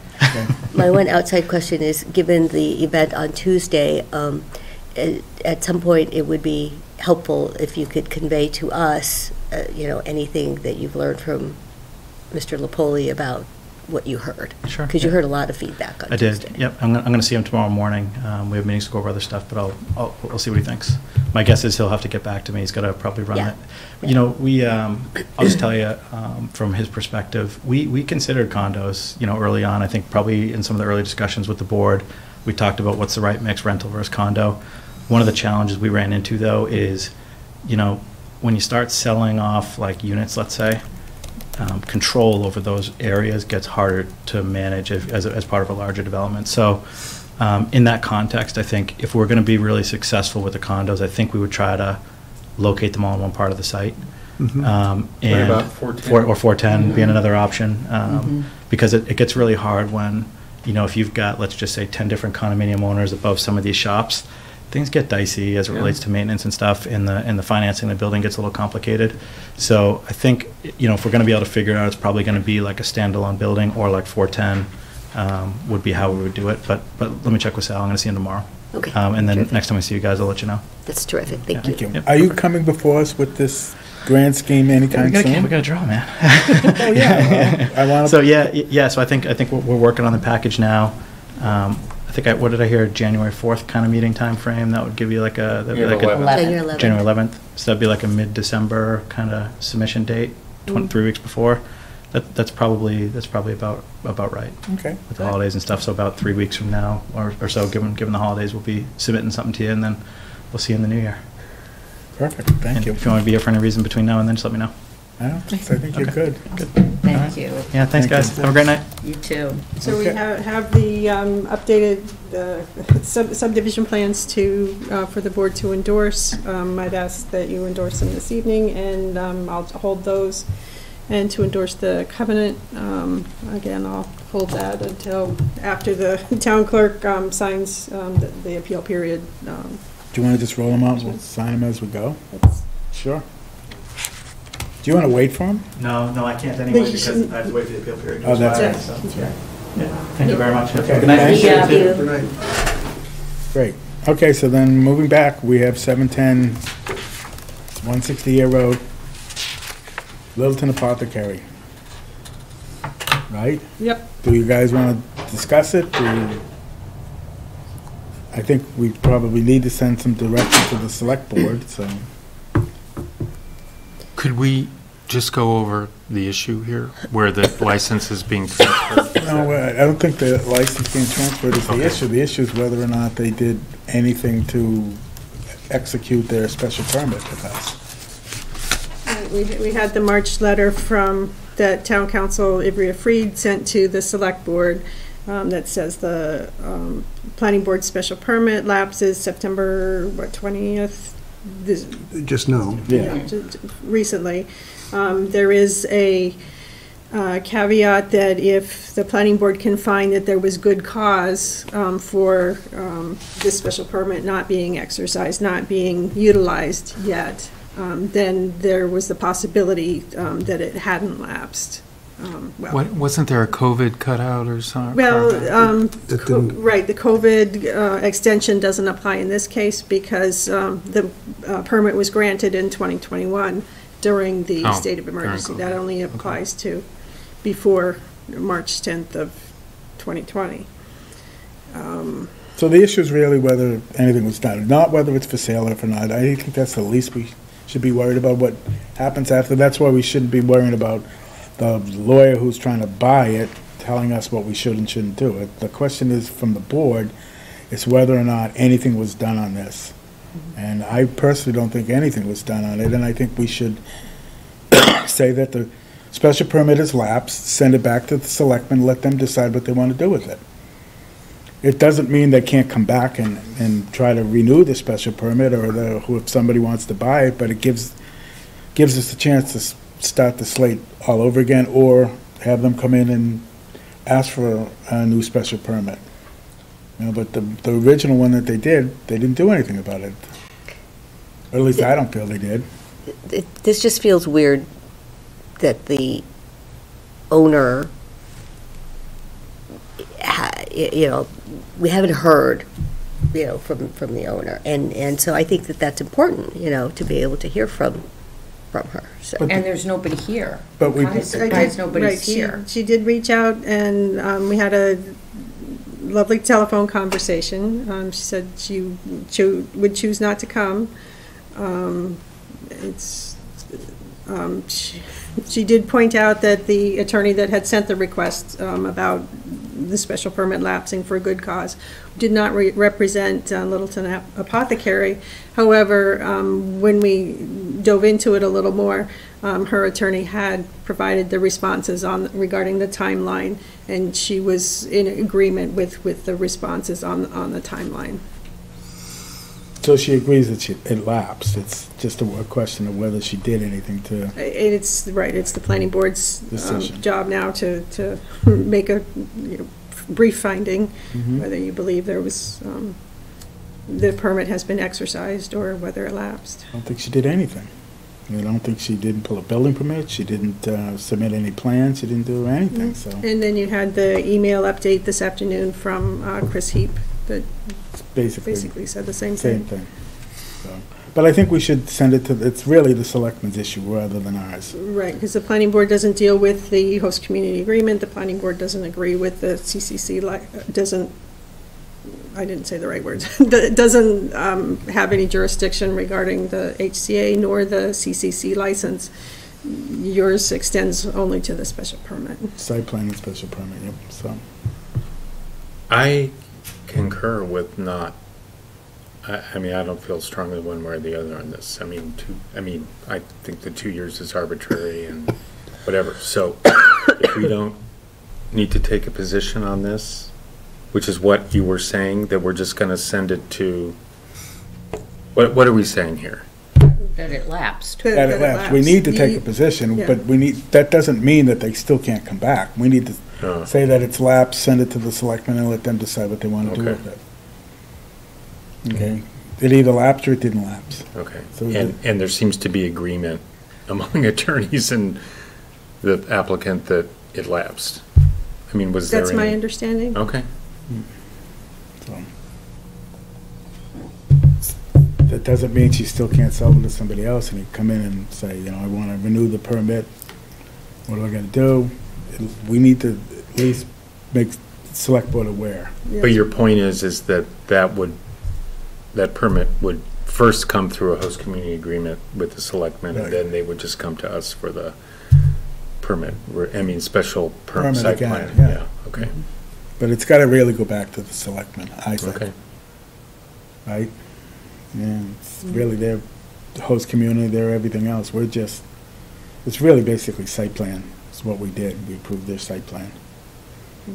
And gave them a special permit for it as per the bylaw, and now it's time to, the select board has to decide if they want to keep going with Littleton Apothecary or open it back up to somebody else. That's really their decision, not ours. Correct. Yeah. So I'll make a motion that we send a letter to the selectmen that we don't feel that any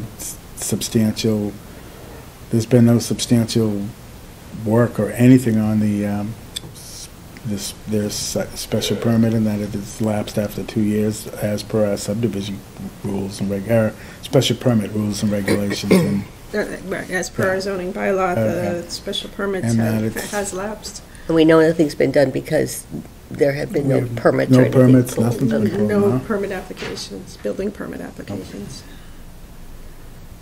Yep. And send it off to the selectmen, let them handle it. So you made a motion, was it seconded? I'll second it. Okay. All in favor, signify by saying aye. Aye. Aye. Great.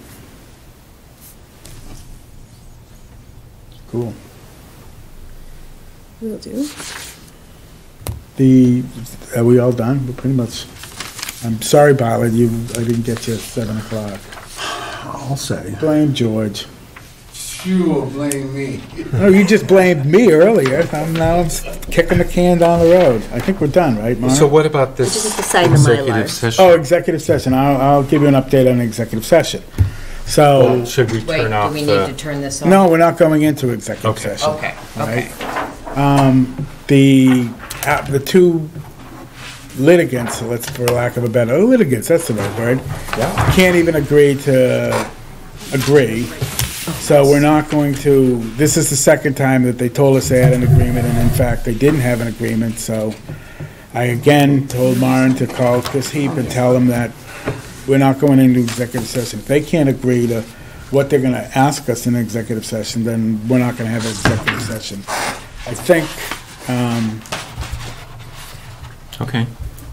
so there's nothing to discuss, Well, there's no agreement. The little bit of it that I saw, they seem to make us a party of their agreement, Well, which that's- makes me a little resentful. Well, that's part of the thing, there were conditions or, conditions that we're gonna have to decide whether we agree to or not agree to, that they're trying to agree to make it palatable for both sides, so that's why we were gonna go into executive session. I think moving forward, maybe we need to have them in front of us.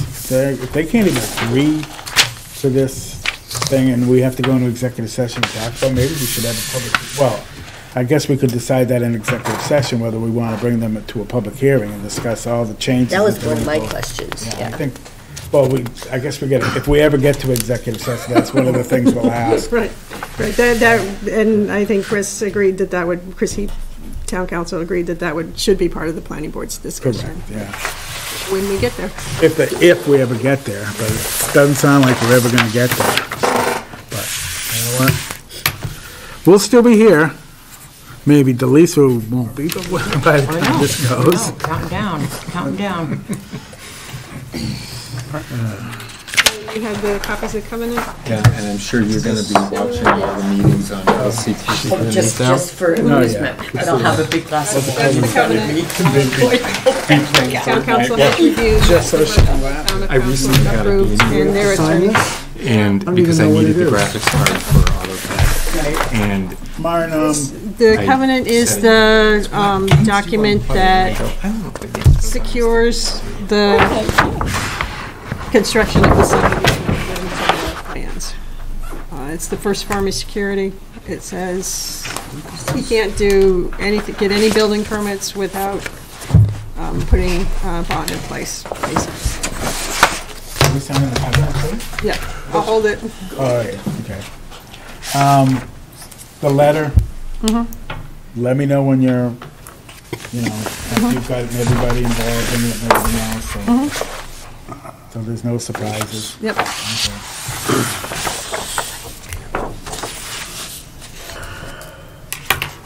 Do you want it in Word?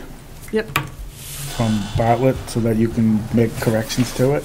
That would be helpful. Bartlett, can you send your file that you wrote it on to Yeah. Lauren so that she can edit it that way? That way she doesn't have to write the whole thing again? Yeah, see, the She's got PDF. nothing else to do. No, fine. yeah, we have an assistant now. I'm think he's I'm not got better throwing the kid things into to the do. fire right off the bat, you know? I've already started off on the wrong foot with them, so I'm gonna try to let him think that I'm actually a nice guy. I'm trying, you know. Don't listen to Mr. Sanders in the back. I am a nice guy. Nice gal, right?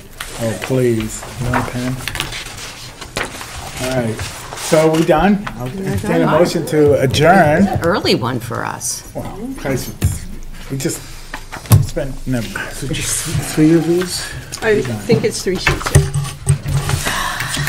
Awesome. We done? You want to sign it? Entertain a motion to adjourn. Second. All those in favor? Aye. All right, bye. All right, thank you very much. Hey, Bartlett, hit the switch. Do the honors, please. You do.